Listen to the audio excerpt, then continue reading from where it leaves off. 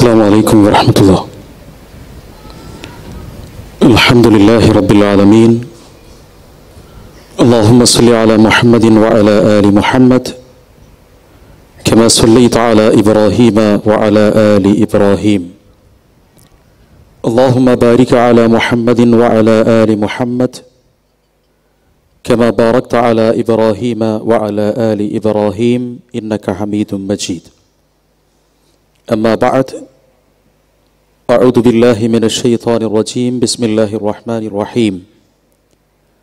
يا أيها الذين آمنوا اتقوا الله حق تقاته ولا تموتن إلا وأنتم مسلمون. يا أيها الذين آمنوا اتقوا الله وقولوا قولا سديدا يصلح لكم أعمالكم ويغفر لكم ذنوبكم ومن يطع الله ورسوله فقد فاز فوزا عظيما.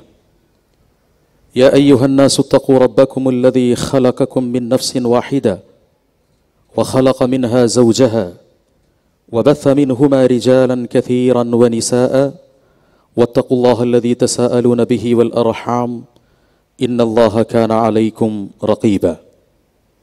أما بعد، اتقوا الله عباد الله. സമാദരണീയനായ Indian ഇസ്ലാഹി സെൻ്ററിലെ UAE എമിറേറ്റിലെ പ്രവർത്തനങ്ങൾക്ക് ചുക്കാൻ പിടിക്കുന്ന president AP Abdul Samad Sahib, general secretary PI Hussain Sahib, വിവിധ എമിറേറ്റ്സുകളിൽ നിന്ന് എത്തിച്ചേർന്നിട്ടുള്ള സാരഥികളെ, സഹപ്രവർത്തകരെ, സഹോദരങ്ങളെ, അന്ധവിശ്വാസങ്ങൾക്കെതിരെ നവോത്ഥാന മുന്നേറ്റം എന്ന വിഷയത്തിലാണ് ഈ പ്രോഗ്രാം ഉദ്ഘാടനം എന്ന നിലയ്ക്ക് ഇവിടെ സംഘടിപ്പിച്ചിട്ടുള്ളത്. മനുഷ്യൻ്റെ ഏറ്റവും സവിശേഷമായ അസ്തിത്വം അവനെ അള്ളാഹു സൃഷ്ടിക്കുന്ന സമയത്തു തന്നെ പ്രഖ്യാപിച്ചിട്ടുള്ള വ്യതിരിക്തത, ആത്മീയതയും വിശ്വാസവുമാണ്. ഇതര ജീവജാലങ്ങൾക്കില്ലാത്ത ഏറ്റവും വലിയ വ്യത്യാസമാണ് മനുഷ്യൻ്റെ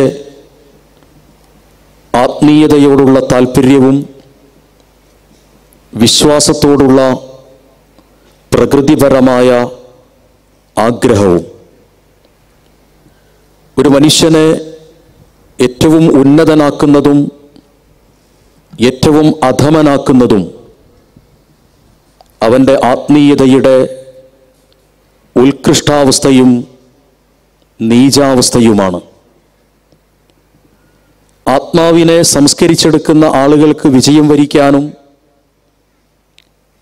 അതിനെ ദുസ്ഥിതിയിലേക്ക് കൊണ്ടുപോകുന്ന ആളുകൾക്ക് പരാജയമാണ് സംഭവിക്കുക എന്നും വിശുദ്ധ ഖുർആൻ സൂചിപ്പിക്കുന്നുണ്ട്. മനുഷ്യൻ്റെ സ്വാഭാവികമായ ത്വരയാണ് വിശ്വാസത്തോടുള്ള ആഭിമുഖ്യം എന്ന് പറയുന്നത്. മതത്തിനോടുള്ള, ദൈവത്തോടുള്ള, വേദങ്ങളോടുള്ള, പ്രവാചകരോടുള്ള മനുഷ്യ മനസ്സിൽ ഉറങ്ങിക്കിടക്കുന്ന പ്രകൃതിപരമായ ഈ വാസനയെ, ജന്മസിദ്ധമായി മനുഷ്യനിൽ കാണാൻ കഴിയാവുന്ന ഈ വ്യതിരിക്തതയെ മതനിഷേധ നാടുകളിൽ പോലും നമുക്ക് അന്യം നിന്നതായി കാണാൻ കഴിയില്ല. മതനിരാസ പ്രസ്ഥാനങ്ങൾക്ക് വേണ്ടി സിദ്ധാന്തങ്ങൾ അവതരിപ്പിച്ചിട്ടുള്ള സോവിയറ്റ് റഷ്യയും അനുബന്ധമായ രാജ്യങ്ങളിലും എത്രമേൽ ശക്തമായി പരിശ്രമിച്ചിട്ടും മതരഹിതമായ ഒരു സമൂഹത്തെ സൃഷ്ടിക്കാൻ അവർക്കു സാധ്യമായിട്ടില്ല. യുക്തിവാദവും മതനിരാസവും പ്രപഞ്ചത്തിൻ്റെ സത്യമാണെന്ന് ലോകത്തോട് വിളിച്ചു പറഞ്ഞിട്ടുള്ള യുക്തിവാദികൾ, അവരുടെ ആചാര്യന്മാരായി അറിയപ്പെടുന്ന ബർട്ടൺ റസലിനെ പോലെയുള്ള ആളുകൾക്ക് പോലും ഈ ആത്മീയതയെയോ വിശ്വാസത്തെയോ പരിപൂർണമായി എതിർക്കാൻ സാധ്യമായിട്ടില്ല എന്നതാണ് ചരിത്രം ബോധ്യപ്പെടുത്തുന്നത്. മനുഷ്യന്റെ ഈ സവിശേഷത കൊണ്ടാണ് അള്ളാഹുവിൻ്റെ സൃഷ്ടികളിൽ ശ്രേഷ്ഠരായ മാലാഖമാരോട് പോലും മനുഷ്യർക്ക് സുജൂദ് അർപ്പിക്കാൻ വേണ്ടി അള്ളാഹു ആവശ്യപ്പെട്ടത്. പരമപരിശുദ്ധരായ മാലാഖരെക്കാൾ ഉയരാനും ഒരു വേള നീചരായി ജീവിക്കാനും മനുഷ്യന് കഴിയുന്നത് അവനിൽ അന്തർലീനമായിട്ടുള്ള വിശ്വാസധാരയെ വളർത്തുകയും തളർത്തുകയും ചെയ്യുമ്പോഴാണ്. മനുഷ്യനെ സംബന്ധിച്ചിടത്തോളം അവനിൽ ഒരുപാട് നിസ്സഹായതകളുണ്ട്, പരിമിതികളുണ്ട്. ഈ നിസ്സഹായതയും പരിമിതിയും അവനെ ബാധിക്കുന്ന വിവിധങ്ങളായ പ്രശ്നങ്ങളും അതിൻ്റെ പരിഹാരമെന്നോണം മറ്റൊരു അത്താണിയെ തേടാനുള്ള ആഗ്രഹം ജനിപ്പിക്കുന്നു. മനുഷ്യന്റെ സ്വാഭാവികമായ വിശ്വാസ ആത്മീയ പ്രകൃതിയും അവനിൽ തന്നെ കാണാൻ കഴിയാവുന്ന നിസ്സഹായതയുമാണ് യഥാർത്ഥത്തിൽ ഇന്ന് നമ്മുടെ നാടുകളിലുള്ള അന്ധവിശ്വാസങ്ങളെ അവതരിപ്പിക്കുന്ന ആളുകൾ ചൂഷണം ചെയ്യുന്നത്. ഇൻസ്റ്റന്റ് സ്പിരിച്വാലിറ്റി എന്ന് പറയുന്ന സിദ്ധാന്തങ്ങൾ വരെ ലോകത്തുണ്ട്. നൈമിഷികമായി മനുഷ്യനെ വലയെറിഞ്ഞ് പിടിക്കാൻ കഴിയാവുന്ന ആത്മീയമായ കുതന്ത്രങ്ങൾ, ഈ ആത്മീയതയുടെ വിശ്വാസ ചൂഷണങ്ങളുടെ ആധുനികമായ രൂപങ്ങൾ ഓരോന്നും പരിശോധിച്ചാൽ അവയൊക്കെയും ബിസിനസ് കണക്കെ അവതരിപ്പിക്കുന്നത് കാണാൻ കഴിയും. ഒരു പ്രൊഡക്റ്റിനെ മാർക്കറ്റിലേക്ക് കൊണ്ടുവരണമെങ്കിൽ അതിനാവശ്യമാകുന്ന പ്രൊമോട്ടിങ്ങും ബ്രാൻഡിങ്ങും പ്രൈമിങ്ങും അന്ധവിശ്വാസങ്ങളെ വിൽപ്പനയ്ക്ക് വെക്കുന്നിടത്ത്, ആത്മീയതയെ അവതരിപ്പിക്കുന്നിടത്ത് നമുക്ക് കാണാൻ കഴിയുന്നുണ്ട് എന്നതാണ് സമകാല സംഭവങ്ങൾ നമ്മെ ബോധ്യപ്പെടുത്തുന്നത്. മനുഷ്യൻ എന്ന് പറയുന്ന ഈ സവിശേഷമായ സൃഷ്ടിയെ എങ്ങനെയാണ് അന്ധവിശ്വാസങ്ങൾ വഴി ചൂഷണം ചെയ്യാൻ സാധ്യമാകുന്നത് എന്നത് ഖുർആനിന്റെയും ചരിത്രത്തിന്റെയും അടിസ്ഥാനത്തിൽ വിശകലനം ചെയ്യുകയാണ് ഒരു വിഷയാവതരണം എന്ന നിലയ്ക്ക് ഞാൻ ആഗ്രഹിക്കുന്നത്. മഹാനായ ഇബ്നു അബ്ബാസ് റളിയല്ലാഹു അൻഹു ചലനം ആഗ്രഹിക്കുന്ന ഒരു സമൂഹത്തിന്റെയും വ്യക്തിയുടെയും മാനദണ്ഡങ്ങൾ വിശദീകരിക്കുന്നിടത്ത് രണ്ട് അടിത്തറയെ പ്രത്യേകമായി സൂചിപ്പിച്ചിട്ടുണ്ട്. അതിലൊന്ന് പ്രമാണവും മറ്റൊന്ന് ചരിത്രവുമാണ്.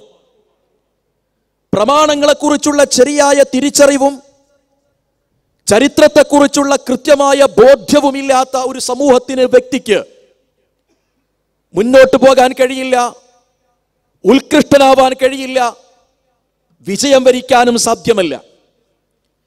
അതുകൊണ്ട് തന്നെ ഈ രണ്ടു കൈവഴികളിലൂടെ ഇത്രമേൽ സവിശേഷകനായ മനുഷ്യനെ എങ്ങനെയാണ് അന്ധവിശ്വാസങ്ങൾ കീഴടക്കുന്നത് എന്ന് പരിശോധിക്കാൻ അല്പസമയം നമ്മുടെ ബുദ്ധിയെയും ആലോചനയെയും തുറന്നു വെക്കണമെന്നതാണ് വിനയത്തോടെ എനിക്ക് അഭ്യർത്ഥിക്കാനുള്ളത്. പറഞ്ഞത് മനുഷ്യൻ അവനിൽ തന്നെയുള്ള ജന്മസിദ്ധമായിട്ടുള്ളൊരു ചോദനയാണ് വിശ്വാസത്തിൻ്റെയും ആത്മീയതയുടെയും തലം. ആ മനുഷ്യന്റെ ഏറ്റവും വലിയ സവിശേഷത അവന്റെ ബുദ്ധിശക്തിയാണ്. വിശ്വാസമെന്ന് പറയുന്നത് പിൻബലമുള്ളതാണ്, അന്ധവിശ്വാസമെന്ന് പറയുന്നത് പിൻബലമില്ലാത്തതാണ്. വിശ്വാസത്തിന്റെ പിൻബലം എന്താണ്? ഒന്ന്, വിശ്വാസം എന്നത് പ്രകൃതിപരമായിരിക്കണം. പ്രകൃതിയുടെ താളങ്ങൾക്കോ പ്രകൃതിയുടെ ചലനങ്ങൾക്കോ പ്രകൃതിയുടെ വ്യവസ്ഥകൾക്കോ എതിരാകുന്നതോ തകർക്കുന്നതോ ആയ പിൻബലത്തെ ഒരു കാരണവശാലും വിശ്വാസമായി സ്വീകരിക്കാൻ കഴിയില്ല. അഘോര മതവിശ്വാസവും അന്ധവിശ്വാസ ആത്മീയ ചൂഷണവും ആത്യന്തികമായി പരാജയപ്പെടുന്നത് പിൻബലമില്ലാതെ വരുന്നു എന്നതുകൊണ്ടാണ്. ഫിത്രത്തുല്ലാഹില്ലത്തി ഫതറന്നാസ അലൈഹ 30-ാം അധ്യായമായ സൂറത്തുർ റൂമിലെ 30-ാമത്തെ വചനത്തിൽ അല്ലാഹു പറയുന്നു. അർത്ഥമറിയാം, അതിന്റെ വിശദീകരണവും നമുക്കറിയാം. ഇസ്ലാം എന്ന ദൈവികമായ മതം പ്രകൃതിയുടെ അണു അംശം പോലും തെറ്റിച്ച് കളയുന്നതല്ല എന്നു മാത്രമല്ല, പ്രകൃതിയുടെ എല്ലാ തത്വങ്ങളെയും ആശയത്തെയും കൃത്യമായി ചൂഴ്ന്നു നിൽക്കുന്ന ഉൾക്കൊള്ളുന്നതാണ് എന്നതത്രേ ഈ വചനത്തിന്റെ താല്പര്യം. മനുഷ്യൻ എന്നത് മതത്തിന്റെ ഏറ്റവും മൗലികമായിട്ടുള്ള ഉദ്ദേശമാണ്. അഥവാ മതമുണ്ടാകുന്നത് മനുഷ്യനെ അവലംബിച്ചുകൊണ്ടാണ്. ഇതര ജീവജാലങ്ങൾക്ക് മതം ആവശ്യമില്ല, എന്നാൽ അവർ സമർപ്പിതരായി ലോകാവസാനം വരെ ജീവിക്കുന്നു. അതുകൊണ്ട് തന്നെ അവർക്കിടയിൽ അന്ധവിശ്വാസങ്ങളില്ല, വിശ്വാസപരമായ ചൂഷണങ്ങളില്ല.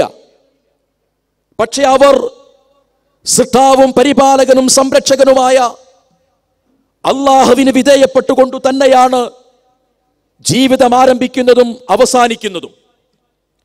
വലഹു അസ്ലമ മൻ ഫിസ് സമാവാതി വൽ അർളി തൗഅൻ വകർഹ എന്ന വചനത്തിന്റെ ആശയമാണ് ഞാൻ പറഞ്ഞത്. മനുഷ്യന്റെ ശരീരം ജീവൻ തുടിക്കുന്ന കാലത്തോളം മുസ്ലിമാണ്. കണ്ണിന് അന്ധവിശ്വാസം ബാധിക്കില്ല. മനുഷ്യന്റെ ശരീരത്തിന്റെ വിവിധങ്ങളായ സംവിധാനങ്ങളെ അന്ധവിശ്വാസം ചൂഴ്ന്നു നിൽക്കില്ല. സമയത്തിന്റെ പരിമിതി കൊണ്ട് വിശദീകരിക്കുന്നതിന് എനിക്ക് തടസ്സങ്ങളുണ്ട്. മനുഷ്യന്റെ ദഹന വ്യവസ്ഥ, പ്രത്യുൽപാദന വ്യവസ്ഥ, നാഡീവ്യവസ്ഥ, അസ്ഥി വ്യവസ്ഥ, വിവരമുള്ളവർ അതിനോട് ചേർത്ത് വെച്ച് മനുഷ്യന്റെ ശരീരത്തിന്റെ പ്രത്യേകതകൾ വായിക്കുക. അവിടെയൊന്നും അന്ധവിശ്വാസങ്ങൾക്കോ ആത്മീയ ചൂഷണത്തിനോ അണുവളവ് പ്രവേശിക്കാൻ കഴിയില്ല. പക്ഷെ മനുഷ്യനെ സംബന്ധിച്ചിടത്തോളം മനുഷ്യന്റെ ഹൃദയത്തിന്, നഫ്സിന് വിശ്വാസത്തെയും അന്ധവിശ്വാസത്തെയും സ്വീകരിക്കുന്നിടത്തോ ഉൾക്കൊള്ളുന്നിടത്തോ പാകപ്പെടുത്തി വെച്ചിട്ടുണ്ട്. ഫഹൽഹമഹ ഫുജൂറഹ വതഖ്വാഹ. ആ ഹൃദയത്തിനാണ്, അല്ലെങ്കിൽ നഫ്സിനാണ് യഥാർത്ഥത്തിൽ നന്മയേത് എന്നും തിന്മയേത് എന്നും കൃത്യമായി വിശദീകരിച്ചു കൊടുത്തിട്ടുള്ളത്. മനുഷ്യന്റെ മതമെന്ന് പറയുന്നത് പരമപരിശുദ്ധമായി പ്രകൃതിയോട് ഇണങ്ങുന്നതാണ്. ഇതര ജീവജാലങ്ങൾ ആദ്യം മുതൽ അവസാനം വരെ സൃഷ്ടാവിന് സ്തോത്രകീർത്തനങ്ങൾ അർപ്പിച്ചുകൊണ്ട് വിശ്വാസത്തിന്റെയും ആത്മീയതയുടെയും അവരുടേതായ തലങ്ങളിൽ ജീവിച്ചു മരിച്ചു പോകുന്നു. അഥവാ അവർക്കുള്ള ജീവനും ജീവിതവും അല്ലാഹു കൃത്യമായി നിശ്ചയിച്ചിട്ടുണ്ട്. മനുഷ്യന്റെ ജീവനും ജീവിതവും ഒന്ന് നിശ്ചയിച്ചതും ഒന്ന് തെരഞ്ഞെടുക്കേണ്ടതുമാണ്. മനുഷ്യന്റെ ജീവൻ കൃത്യമായി നിശ്ചയിച്ചു വെച്ചിട്ടുള്ളതാണ്. എൻ്റെ വാക്കുകൾ നിങ്ങൾ തെറ്റിദ്ധരിക്കില്ല എങ്കിൽ ഒരു പദം സൂചിപ്പിക്കാം. ഇബ്രാഹിം നബിയുടെയും നമ്രൂദിന്റെയും മൂസാ നബിയുടെയും ഫിർഔനിന്റെയും മുഹമ്മദ് നബിയുടെയും അബൂലഹബിന്റെയും വാക്കുകളെ ഒരു തരത്തിലും ദുർവ്യാഖ്യാനം ചെയ്യുകയോ അപായപ്പെടുത്തുകയോ ചെയ്യരുത് എന്ന് ഭയത്തോടുകൂടി തന്നെ പറയട്ടെ. ജീവൻ തുല്യമാണ്. മനുഷ്യൻ എന്ന സൃഷ്ടി എന്ന നിലയ്ക്ക് അവർക്കിടയിലുള്ള ജീവൻ തുല്യമാണ്. സവിശേഷമായ അസ്തിത്വവും സവിശേഷമായ പരിഗണനയും പ്രവാചകത്വം എന്ന പദവിയിലുള്ള ഉത്കൃഷ്ടാവസ്ഥയും അല്ലാഹു അവർക്ക് അനുഗ്രഹീതമായി കനിഞ്ഞരളിയിട്ടുണ്ട് എന്നത് സത്യമാണ്. പക്ഷേ ജീവിതം അവർക്ക് വ്യത്യസ്തമാണ്. നിങ്ങളെ വിളിക്കുന്നത് നിങ്ങളുടെ ജീവൻ നിലനിർത്താനല്ല. ജീവൻ നിലനിർത്താൻ പ്രകൃതിയിൽ ഒരു മാർഗമേയുള്ളൂ. എന്തുകൊണ്ട്? ഭൂമിയിൽ ജീവിക്കുന്ന മനുഷ്യരുടെ എല്ലാം ജീവൻ ഒന്നായതുകൊണ്ട്. പാരസെറ്റാമോൾ എന്ന് പറയുന്ന ഗുളികയ്ക്ക് ക്രൈസ്തവ ഹൈന്ദവ മുസ്ലിം വ്യത്യാസമില്ല, ഒരൊറ്റ ഗുളികയേ ഉള്ളൂ. കിഡ്നിയെ മാറ്റിവെക്കുന്നിടത്ത് ക്രൈസ്തവന്റേതോ മുസ്ലിമിൻ്റേതോ എന്ന വ്യത്യാസമില്ല. ഒരേ രൂപമാണ്, ഒരേ രീതിയാണ്, ഒരേ സിസ്റ്റമാണ്, ഒരേ പ്രക്രിയയാണ്. കാരണം അവിടെയൊന്നും വിശ്വാസങ്ങൾക്കോ അന്ധവിശ്വാസങ്ങൾക്കോ അത്യാചാരങ്ങൾക്കോ അതിവാദങ്ങൾക്കോ ഒരു നിലയ്ക്കും പ്രവേശിക്കാൻ കഴിയില്ല. എന്നാൽ നിങ്ങളുടെ ജീവിതത്തിൽ അന്ധവിശ്വാസത്തിനും ആത്മീയ ചൂഷണത്തിനും സാധ്യതയുണ്ട്, എതിർപ്പുമുണ്ട്. അതുകൊണ്ടാണ് വിശുദ്ധ ഖുർആൻ പറഞ്ഞത്, നിങ്ങളെ വിളിക്കുന്നത് ലിമാ യുഹയ്യിക്കും, നിങ്ങൾക്ക് ജീവൻ പ്രദാനം ചെയ്യാനാണ്. ലോകത്തൊരു മനുഷ്യനും നാളെ പരലോകത്ത് വിചാരണ ചെയ്യുമ്പോൾ തങ്ങളുടെ വിചാരണക്കിടയിൽ ഹൃദ്രോഗത്തെ കരുതിയിട്ടുള്ള വിചാരണയുണ്ടോ എന്ന് എനിക്ക് അറിഞ്ഞുകൂടാ. പക്ഷേ ഹൃദയവിശുദ്ധിയെയും ഹൃദയത്തിന്റെ അവിശുദ്ധിയെയും സംബന്ധിച്ചുള്ള വിചാരണ പരലോകത്തുണ്ട്. നിന്നെ ബാധിച്ച രോഗത്തിന് നീ വഴി സംഭവിച്ചിട്ടുള്ള അപായങ്ങൾ മതവിരുദ്ധമായ മാർഗത്തിലൂടെയാണെങ്കിൽ വിചാരണയുണ്ട്. എന്നാൽ നിന്നെ ബാധിച്ചിട്ടുള്ള രോഗം, ആ രോഗത്തിന്റെ വിചാരണ നടത്തിയിട്ട് നിന്നെ സ്വർഗനരകങ്ങളിലേക്ക് മാറ്റിവെക്കുമെന്ന് എന്റെ വായനയിൽ എനിക്ക് ബോധ്യപ്പെട്ടിട്ടില്ല. ശരിയോ തെറ്റെന്ന് അറിഞ്ഞുകൂടാ, അല്ലാഹു ആലം. ഇതാണ് മനുഷ്യന്റെ പ്രത്യേകത. അതുകൊണ്ട് തന്നെ പ്രകൃതിയുടെ സമ്പൂർണമായ രീതിയിൽ സൃഷ്ടി സംവിധാനത്തെ വ്യവസ്ഥപ്പെടുത്തിയിട്ടുള്ള മനുഷ്യന് ആ പ്രകൃതിക്ക് അനുയോജ്യമാകുന്ന മതത്തെയാണ്, വിശ്വാസത്തെയാണ്, ആത്മീയതയാണ് പടച്ച തമ്പുരാൻ ക്രമീകരിച്ചു വെച്ചിട്ടുള്ളത്. ആ ആത്മീയതയാണ് മനുഷ്യന് സ്വീകരിക്കുന്നത്, ആ വിശ്വാസത്തെയാണ് മനുഷ്യൻ സ്വീകരിക്കുന്നത്. അതല്ലെങ്കിൽ പ്രകൃതിപരമായ വിശ്വാസത്തെ ഉൾക്കൊള്ളുമ്പോൾ മാത്രമേ യഥാർത്ഥത്തിൽ മനുഷ്യന് വിജയിക്കാൻ സാധിക്കുകയുള്ളൂ എന്നർത്ഥം. ഖുർആൻ അതിന് ശേഷം പറഞ്ഞ പദം നോക്കൂ നിങ്ങൾ, ലാ തബ്ദീല ലി ഖൽഖില്ലാ. ഈ പ്രപഞ്ചത്തിൽ പടച്ച തമ്പുരാൻ സംവിധാനിച്ചിട്ടുള്ള ഒരു സംവിധാനത്തിനും അണുവളവ് പോലും മാറ്റം സംഭവിക്കുകയില്ല. പ്രകൃതിപരമായ മാറ്റങ്ങൾക്ക് സാധ്യമല്ലാത്ത കൃത്യതയും വ്യക്തതയുമുള്ള ഈ വിശ്വാസ ദർശനത്തെയാണ് വിശുദ്ധ ഖുർആൻ ദാലിക ദീനുൽ ഖയ്യിം, നേരെ ചൊവ്വേ വളവുകളോ തിരിവുകളോ ഇല്ലാത്ത, അവ്യക്തതകളോ മനസ്സിലാകായികകളോ ഇല്ലാത്ത ഗൃജുവായ മതമായി പരിചയപ്പെടുത്തിയിട്ടുള്ളത്, അതല്ലെങ്കിൽ നിലനിൽക്കുന്ന യാഥാർത്ഥ്യമായി പരിചയപ്പെടുത്തിയിട്ടുള്ളത് ദാലിക ദീനുൽ ഖയ്യിം വലാകിന്ന അക്തറൻ നാസി ലാ യഅലമൂൻ.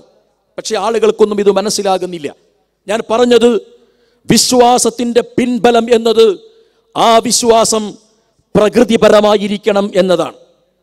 പ്രകൃതിപരമല്ലാത്ത ഏതേത് വിശ്വാസങ്ങളെയും അന്ധവിശ്വാസം എന്നാണ് വിളിക്കേണ്ടത്.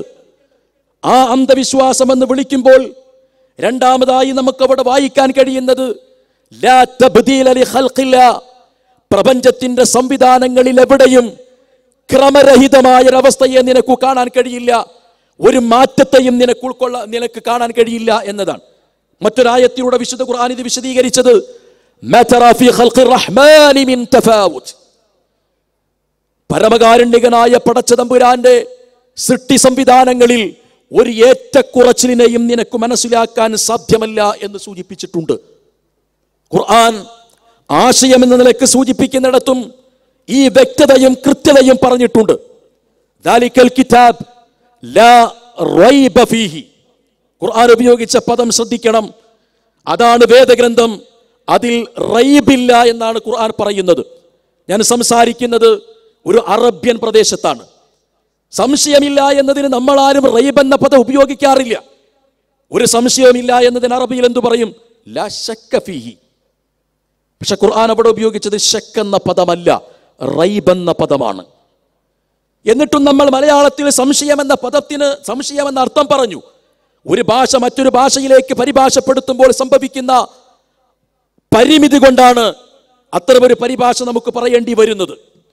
റൈബ് എന്ന് പറയുന്ന പദം, അതിന് മുകളിൽ വേറെയും രണ്ട് പദങ്ങളുണ്ട്. ഒന്ന് ശക്കാണ്, മറ്റൊന്ന് ലന്നാണ്. ഖുർആൻ ഇത് രണ്ടും ഉപയോഗിച്ചിട്ടുണ്ട്. സംശയത്തിന്റെ അല്പം വലിയ രൂപത്തിനെയാണ് ലന്നെന്ന് പറയുന്നത്. സംശയത്തിന്റെ രണ്ടാമത്തെ രൂപത്തിനോ അല്ലെങ്കിൽ ശേഷമുള്ള രൂപത്തിനോ ആണ് ശക്ക് എന്ന് പറയുന്നത്.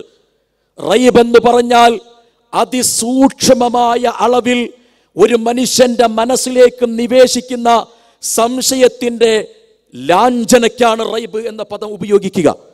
ദാലിക്കൽ കിതാബ് ലാ റൈബ ഫീഹി, അതത്രേ വേദഗ്രന്ഥം, അതിൽ അണു അളവ് പോലും സംശയത്തിന്റെ നിറവ്യത്യാസം പോലും നിനക്ക് കാണുക സാധ്യമല്ല. അഥവാ വിശുദ്ധ ഖുർആൻ ഇവിടെ സൂചിപ്പിച്ചിട്ടുള്ളത് കൃത്യതയെ, വ്യക്തതയെ, വ്യവസ്ഥാപിതത്വത്തെയാണ് ഖുർആൻ ഇവിടെ സൂചിപ്പിച്ചിട്ടുള്ളത്. വിശ്വാസം എന്നത് കൃത്യമാണ്, വ്യക്തമാണ്, വ്യവസ്ഥാപിതത്വമുള്ളതാണ്. അർണോൾഡ് ടോയൽബി വിശുദ്ധ ഖുർആനിന്റെ വിശദീകരണം പറയുന്നിടത്ത് സൂചിപ്പിച്ചിട്ടുള്ള ഏറ്റവും പ്രധാനമായ ഒരു പദമുണ്ട്. കിതാബുൻ ഉഹ്കിമത് ആയാതുഹു എന്ന് പറയുന്ന വിശുദ്ധ ഖുർആനിന്റെ വചനത്തിന്റെ വ്യാഖ്യാനത്തിൽ അവിടെ വിശദീകരിച്ചിട്ടുള്ള പദത്തിന്റെ അർത്ഥത്തിൽ കാണാൻ കഴിയുന്നത് വേദഗ്രന്ഥത്തെ സംബന്ധിച്ചിടത്തോളം അത് ജ്ഞാനഭദ്രമായ ദൈവിക ഗ്രന്ഥം എന്നർത്ഥം പറഞ്ഞിട്ടുണ്ട്. ഭദ്രത എന്നത് വിശ്വാസത്തിന്റെ അടിത്തറയാണ്. ഭദ്രത എന്നത് വിശ്വാസത്തിന്റെ അടിത്തറയാണ്. പ്രകൃതിപരമോ പിൻബലം വ്യവസ്ഥാപിതത്വമോ ഉള്ള ഒന്നിനു മാത്രമേ ഭദ്രമായി നിലനിൽക്കാൻ സാധിക്കുകയുള്ളൂ. പറഞ്ഞു വന്നത് ആ പ്രകൃതിയുടെ ശരിയായ അർത്ഥത്തെ മനസ്സിലാക്കുമ്പോൾ അന്ധവിശ്വാസങ്ങൾ പടിയിറങ്ങിപ്പോകുന്നത് കൃത്യമായി നമുക്ക് കാണാൻ കഴിയും. എന്താണ് പ്രകൃതിയുടെ വ്യവസ്ഥാപിതത്വം? രണ്ടാമത്തെ ഭാഗത്ത് അതിനെയാണ് നമുക്ക് കാണാൻ കഴിയുന്നത്. ഈ പ്രപഞ്ചത്തിന് ഒരു ക്രമമുണ്ട്. ആ ക്രമം തെറ്റുകയില്ല. ആ ക്രമം തെറ്റിയാൽ പ്രപഞ്ചം തെറ്റി. പ്രപഞ്ചം തെറ്റുന്നതോടുകൂടി ഇതിന്റെ ചലനം അവസാനിച്ചു. ചലനം അവസാനിക്കുന്നതോടുകൂടി ഈ ലോകം മറ്റൊരു ലോകത്തിലേക്ക് തുറന്നു വെച്ചു. മഹാനായ മൂസാ നബി അലൈഹിസ്സലാത്തു വസ്സലാം അള്ളാഹുവിനെ പരിചയപ്പെടുത്താൻ ഫിറഔനിന്റെ അടുക്കലേക്ക് പോകുമ്പോൾ ആരാണ് ഫിറഔൻ എന്ന ചോദ്യത്തിന്റെ ഉത്തരം, ആരാണ് പടച്ച തമ്പുരാൻ നിന്റെ റബ്ബ് എന്ന ചോദ്യത്തിന്റെ ഉത്തരം മൂസാ നബി അലൈഹിസ്സലാത്തു വസ്സലാം പരിചയപ്പെടുത്തിയത് എത്രമേൽ സൗരഭ്യത്തോടെയാണ് വിശുദ്ധ ഖുർആൻ സൂറത്തു താഹയിൽ ഉപയോഗിച്ചിട്ടുള്ളത്. ഖാല റബ്ബുനല്ലദീ അഅതാ കുല്ല ശൈഇൻ ഖൽഖഹു സുമ്മ ഹദാ. എന്റെ റബ്ബെന്ന് പറയുന്നത് ആരാണ്? എന്റെ റബ്ബെന്ന് പറയുന്നത് ആരാണ്? അഅതാ കുല്ല ശൈഇൻ ഖൽഖ, ഓരോ വസ്തുവിനും അതിന്റെ ഖൽഖ്, അതിന്റെ സൃഷ്ടിപ്പ്, അതിന്റെ പ്രകൃതം നൽകുകയും സുമ്മ ഹദാ, പിന്നീട് അതിന് മാർഗദർശനം നൽകുകയും ചെയ്തിട്ടുള്ളവനാണ്. ഖുർആൻ തൊട്ട് മുമ്പിൽ പറഞ്ഞത് എന്താണ്? ലാ തബ്ദീല ലി ഖൽഖില്ലാ, ഈ ഖൽഖിന് ഒരു വ്യത്യാസവും സംഭവിക്കുകയില്ല എന്നതാണ്. ഈ പ്രപഞ്ചത്തിനൊരു ക്രമമുണ്ട്. ബഹുമാന്യനായ ഡോക്ടർ അബ്ദുൽ മജീദ് സ്വലാഹി അദ്ദേഹത്തിന്റെ പ്രസംഗത്തിൽ ആ ഭാഗം സൂചിപ്പിക്കുകയുണ്ടായി. ഓരോ വസ്തുവിനും അതിന്റെ പ്രകൃതമുണ്ട്. ആ പ്രകൃതത്തിനപ്പുറത്ത് ആ വസ്തുവിൽ നിന്നൊരിക്കലും സംഭവിക്കുകയില്ല. പക്ഷെ ഈ പ്രകൃതത്തെയാണ് അന്ധവിശ്വാസികൾ ബോധപൂർവമായി ചൂഷണം ചെയ്തത്. രോഗമുണ്ടാകുന്നതിനൊരു പ്രകൃതമുണ്ട്, രോഗത്തിന്റെ ശാന്തിക്കൊരു പ്രകൃതമുണ്ട്, ഒരു ക്രമമുണ്ട്. ആ ക്രമത്തിൽ പ്രപഞ്ചത്തിൽ വ്യത്യാസം സംഭവിക്കില്ല. സംഭവിച്ചാലോ ലാ തബ്ദീല ലി ഖൽഖില്ല എന്നതിന്റെ വ്യത്യാസമായിരിക്കും അത്. അതിന് കൃത്യമായ രൂപമുണ്ട്. മതം പരിചയപ്പെടുത്തിയ, ശരീരശാസ്ത്രം പരിചയപ്പെടുത്തുന്ന രോഗത്തിനു കാരണമാകുന്ന സിസ്റ്റമുണ്ട്. ഈ പ്രപഞ്ചത്തിൽ സൂര്യൻ എന്തിനാണ്? ആരാധ്യ വസ്തുവായിട്ടാണോ സൂര്യനെ സൃഷ്ടിച്ചത്? ഈ പ്രപഞ്ചത്തിൽ നക്ഷത്രങ്ങൾ എന്തിനാണ്? ആരാധ്യ വസ്തുവായിട്ടാണോ സൃഷ്ടിച്ചത്? ഈ പ്രപഞ്ചത്തിൽ വിവിധങ്ങളായ ജീവജാലങ്ങൾ എന്തിനാണ്?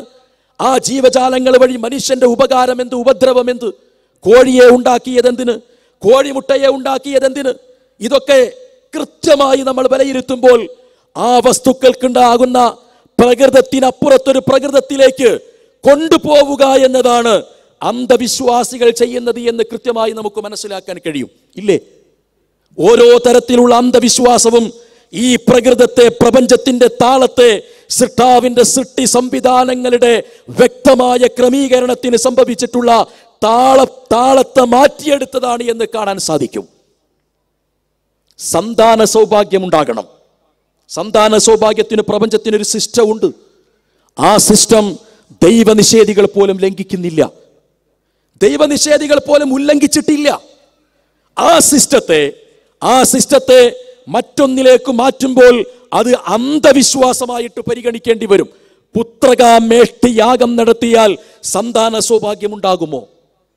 സന്താന ഗോപാല യന്ത്രം എന്ന് പറയുന്ന ഒരു യന്ത്രം വാങ്ങി വെച്ചാൽ സന്താന സൗഭാഗ്യമുണ്ടാകുമോ? കോഴിക്കോട് ജില്ലയിൽ ഒരു പെണ്ണ് പെട്രോൾ ഒഴിച്ച് ആ പെണ്ണിനെ പിശാചു ബാധ എന്ന് പറഞ്ഞ് കൊലപ്പെടുത്തിയതിന്റെ പിന്നിലുണ്ടാകുന്നത് മറ്റൊന്നുമായിരുന്നില്ല. വിവാഹം നടക്കാൻ വേണ്ടിയിട്ടുള്ള ഒരു അന്വേഷണമാണ് നിർവഹിച്ചത്. ആ അന്വേഷണത്തിന് പ്രകൃതിക്കൊരു ക്രമമുണ്ട്. ഒരാൾ വിവാഹിതയാകണമെങ്കിൽ അതിന്റെ രൂപം എന്താണ്, അതിന്റെ സിസ്റ്റം എന്താണ്, അതിന്റെ ക്രമീകരണം എന്താണ്? അവിടെ നിന്ന് തെറ്റിയാൽ അത് അന്ധവിശ്വാസമാകും. ഒന്നു മുതൽ അറ്റം കാണാത്ത അക്കങ്ങൾ ഈ പ്രപഞ്ചത്തിലുണ്ട്. ആ പ്രപഞ്ചത്തിൽ 12-നും 14-നും ഇല്ലാത്ത ഒരു പ്രകൃതം എങ്ങനെയാണ് 13-ന് വന്നു ചേർന്നത്? ആ 13 എന്ന് പറയുന്ന വസ്തുവിന്റെ പ്രകൃതത്തെ ആ പ്രകൃതത്തിൽ നിന്ന് മാറ്റി പുനഃപ്രതിഷ്ഠിച്ചപ്പോഴാണ് അന്ധവിശ്വാസങ്ങൾ ജനിച്ചത്. പൂച്ചയെ ഉണ്ടാക്കിയത് എന്തിനാണ്? പൂച്ചയുടെ ലോകത്ത് ജീവിക്കാൻ. ആ പൂച്ചയെ പിടിച്ച് അതിന്റെ പ്രകൃതത്തിൽ നിന്ന് മനുഷ്യന്റെ ജയാപരാജയങ്ങൾക്കു കാരണമാകുന്ന പ്രകൃതത്തിലേക്ക് മാറ്റിയപ്പോൾ അതിന് അന്ധവിശ്വാസം എന്ന് വിളിക്കേണ്ടി വന്നു, ഇല്ലേ? കുറുകയോടിയ പൂച്ചക്കനുസരിച്ചുകൊണ്ട് എന്റെ ജയാപരാജയങ്ങൾ തീരുമാനിക്കുമെന്ന് പറഞ്ഞു. ഒരു ഇരുമ്പിന്റെ തകിട്, ആ ഇരുമ്പിന്റെ തകിട് എന്തിനാണ്? അത് അതിന്റെ പ്രകൃതം നിർവഹിക്കാൻ. പക്ഷേ ആ തകിടിൽ അറബി അക്ഷരങ്ങളോ മറ്റേതെങ്കിലും അക്ഷരങ്ങളോ എഴുതുക വഴി ഒരു മനുഷ്യന്റെ ജയാപരാജയങ്ങൾക്കോ ഗുണദോഷ വിചാരങ്ങൾക്കോ ആഗ്രഹ സഫലീകരണങ്ങൾക്കോ ഉദ്ദിഷ്ട കാര്യലബ്ധിക്കോ കാരണമാകുമെന്ന് വിശ്വസിക്കുന്നതോടുകൂടി ആ വസ്തുവിന്റെ പ്രകൃതത്തിൽ നിന്ന് അത് മാറ്റപ്പെടുത്തുകയാണ് ചെയ്തിട്ടുള്ളത്. ഇത് മുസ്ലിങ്ങളിൽ മാത്രമല്ല, അമുസ്ലിങ്ങളായ ആളുകൾക്ക്, വിവിധ മതവിശ്വാസികളായ ആളുകൾക്കൊക്കെയും സംഭവിച്ചിട്ടുള്ള അടിസ്ഥാനപരമായ വ്യതിയാനമാണ്. പ്രപഞ്ചത്തിലെ ഓരോ വസ്തുവിനും സംവിധാനിച്ചിട്ടുള്ള, ഓരോ സിസ്റ്റത്തിനും ക്രമീകരിച്ചിട്ടുള്ള അതിന്റെ വ്യവസ്ഥയിൽ നിന്ന്, അതിന്റെ പ്രകൃതത്തിൽ നിന്ന് എപ്പോഴാണോ അതിനെ മാറ്റി പ്രതിഷ്ഠിക്കുന്നത്, ആ പ്രതിഷ്ഠിക്കുന്നതിന്റെ പേരാണ് അന്ധവിശ്വാസം എന്നത്. എപ്പോഴാണോ ഒരു വസ്തു ആ വസ്തുവിൽ തന്നെ നിൽക്കുന്നത്, അതിന്റെ പേരാണ് വിശ്വാസം എന്ന് പറയുന്നത്. ഇത് മനുഷ്യന്റെ മനസ്സിൽ ആവർത്തിച്ചാവർത്തിച്ച് ബോധ്യപ്പെടുത്തുകയാണ് ഓരോ വിശ്വാസിയുടെയും 5 സമയത്തെ നമസ്കാരത്തിലൂടെ അള്ളാഹു നിർവഹിക്കുന്നത്. അല്ലാഹുമ്മ ലാ മാനിഅ ലിമാ അഅതൈത വലാ മുഅതിയ ലിമാ മനഅത വലാ റാദ്ദ ലിമാ ഖളൈത എന്ന് തുടങ്ങുന്ന പ്രാർത്ഥനയിലൂടെ നാം നമ്മുടെ മനസ്സിനെ ബോധ്യപ്പെടുത്തുന്നത് എൻ്റെ ജീവിതത്തിലേക്ക് അന്ധവിശ്വാസങ്ങൾ കടന്നു വരാൻ ഞാൻ അനുവദിക്കുകയില്ല എന്നതാണ്. ആ അന്ധവിശ്വാസങ്ങൾ കടന്നു വരാൻ ഞാൻ അനുവദിക്കുകയില്ല എന്ന് പറയുമ്പോൾ അവിടെ കാണുന്നത് അള്ളാഹു സംവിധാനിച്ചിട്ടുള്ള ഒരു ക്രമത്തിനെതിരായി മറ്റൊന്ന് സംഭവിക്കാൻ, അങ്ങനെ സംഭവിക്കുമെന്ന് വിശ്വസിക്കാൻ ഒരിക്കലും എനിക്ക് സാധ്യമാവുകയില്ല എന്ന അചഞ്ചലമായ വിശ്വാസ ദൃഢതയാണ് ഒരു വിശ്വാസിയെ സംബന്ധിച്ചിടത്തോളം അവിടെ നിന്ന് പുറത്തേക്ക് വരുന്നത് എന്ന കാര്യം കൃത്യമായി നമുക്ക് മനസ്സിലാക്കാൻ കഴിയും. ഖുർആൻ ഉപയോഗിച്ച ഏറ്റവും സുന്ദരമായ ഒരു വചനമുണ്ട്. ഹയ്യുൻ ലാ യമൂത്ത്, ഹയ്യുൻ ലാ യമൂത്ത്. അള്ളാഹുവിനെ കുറിച്ച് പറയുന്നിടത്ത് അള്ളാഹു എന്നെന്നും ജീവിച്ചിരിക്കുന്നവനാണ്, മരിക്കാത്തവനാണ് എന്ന് പറഞ്ഞിട്ടുണ്ട്. ഖുർആൻ മറ്റൊരു സ്ഥലത്ത് പറഞ്ഞു ഗൈറു അഹ്യാഇൻ, ജീവനില്ലാത്തവരാണ്. അംവാതുൻ ഗൈറു അഹ്യാ. ഒരു വ്യക്തി മരിച്ചാൽ ആ വ്യക്തി മരിച്ചു കഴിഞ്ഞാൽ ഉണ്ടാകുന്ന പ്രകൃതം എന്താണ്? അതിന് മതം വേണ്ട.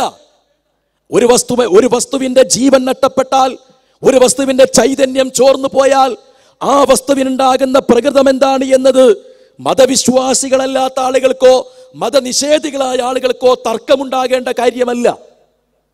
ഒരു വണ്ടിയിലെ പെട്രോൾ കഴിഞ്ഞാൽ ആ വണ്ടി മുന്നോട്ട് പോകൂല, കാരണം അതിൻ്റെ ആയുസ് തീർന്നു. പിന്നെ അതിലേക്ക് ആയുസ് കിട്ടണമെങ്കിൽ പെട്രോൾ ഒഴിച്ചു കൊടുക്കണം.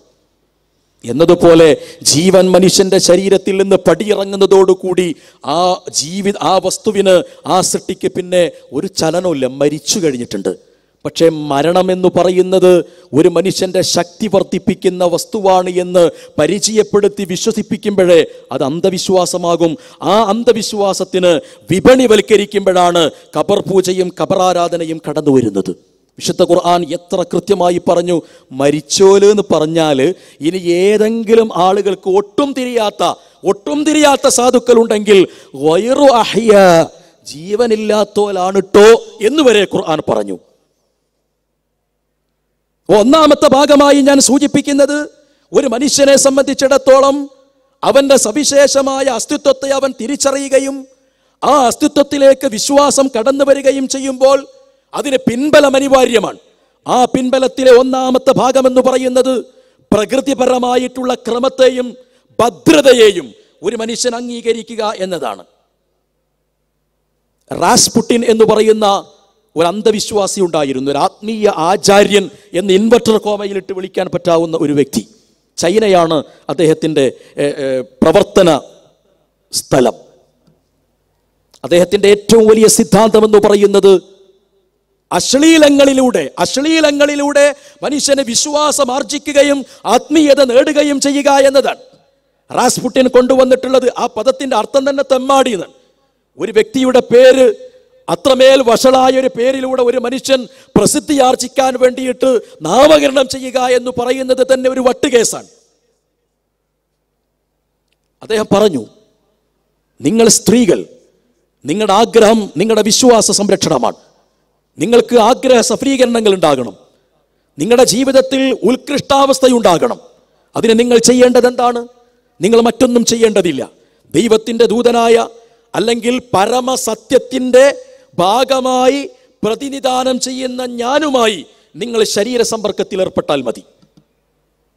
സ്ത്രീകൾ ക്യൂവിൽ നിന്നു, നഗ്നരായ സ്ത്രീകൾ ക്യൂവിൽ നിൽക്കുകയും ഈ വ്യക്തിയുമായി ശരീര സമ്പർക്കത്തിൽ ഏർപ്പെട്ട് അതിനീചമായ പ്രവർത്തനങ്ങളിലൂടെ ആത്മീയ ഉത്കൃഷ്ടാവസ്ഥ നേടി എന്ന് പറഞ്ഞ് തിരിച്ചു പോവുകയും ചെയ്തു. പുരുഷന്മാരായ ആളുകൾ ബഹളമുണ്ടാക്കുമെന്ന് കരുതിയപ്പോൾ ആ പുരുഷന്മാർക്ക് മറ്റൊരു സിദ്ധാന്തം അദ്ദേഹം പറഞ്ഞു കൊടുത്തു. പുരുഷന്മാർ, നിങ്ങൾക്ക് ആത്മീയ ഉത്കൃഷ്ടയും നിങ്ങൾക്ക് വിശ്വാസപരമായ ഔന്നത്യാവസ്ഥയും നിങ്ങൾക്കുണ്ടാകണമോ എങ്കിൽ നിങ്ങൾ പരസ്ത്രീകളുമായി ശരീര സമ്പർക്കത്തിൽ ഏർപ്പെടുക. രണ്ടുപേരും പ്രശ്നക്കാരായില്ല. ഇത് ചൈനയിൽ നടന്നൊരു സംഭവമാണ്. ഇതിൻ്റെ ഒരു കോപ്പി ഇന്ത്യയിലുണ്ട്. ഇന്ത്യയിലെ ചില പേര് പറയേണ്ടതില്ലല്ലോ, വസ്തുതകളല്ലേ വിശദീകരിക്കേണ്ടതുള്ളൂ. ഇന്ത്യയിൽ ഏറ്റവും കൂടുതൽ ബെസ്റ്റ് സെല്ലറുകളായി അറിയപ്പെടുന്ന ചില പുസ്തകങ്ങളിൽ, ആത്മീയ ആചാര്യന്മാരുടെ പേരിൽ, ഡബിൾ ശ്രീയുടെ പേരിൽ അറിയപ്പെടുന്ന ചില പുസ്തകങ്ങളിൽ കാണപ്പെടുന്ന ഒന്ന് by the free sex to the reality എന്ന് പറയുന്ന പുസ്തകമാണ്. സ്വതന്ത്രമായ ലൈംഗികതയിലൂടെ നിങ്ങൾക്ക് ആത്മസാക്ഷാത്കാരം നേടാൻ കഴിയും എന്നത്. ഇതിൻ്റെ പേര് വിശ്വാസം എന്നാണ്, ഇതിൻ്റെ പേര് ആത്മീയത എന്നാണ്. പക്ഷേ അവിടെ സംഭവിക്കുന്നത് എന്താണ്? രണ്ടാമത്തെ മാനദണ്ഡം പറയാനാണ് ഞാൻ ഈ ഉദാഹരണം പറഞ്ഞത്. 1947 ഓഗസ്റ്റ് 14 അർദ്ധരാത്രിയാണ് ഇന്ത്യക്ക് ഔദ്യോഗികമായി സ്വാതന്ത്ര്യം ലഭിച്ചത് എന്ന് പറയുന്നു. എന്തുകൊണ്ടെന്നറിയില്ല, ആ ഇരുട്ട് ഇന്ത്യയിൽ നിന്ന് ഇപ്പോഴും പോയിട്ടില്ല.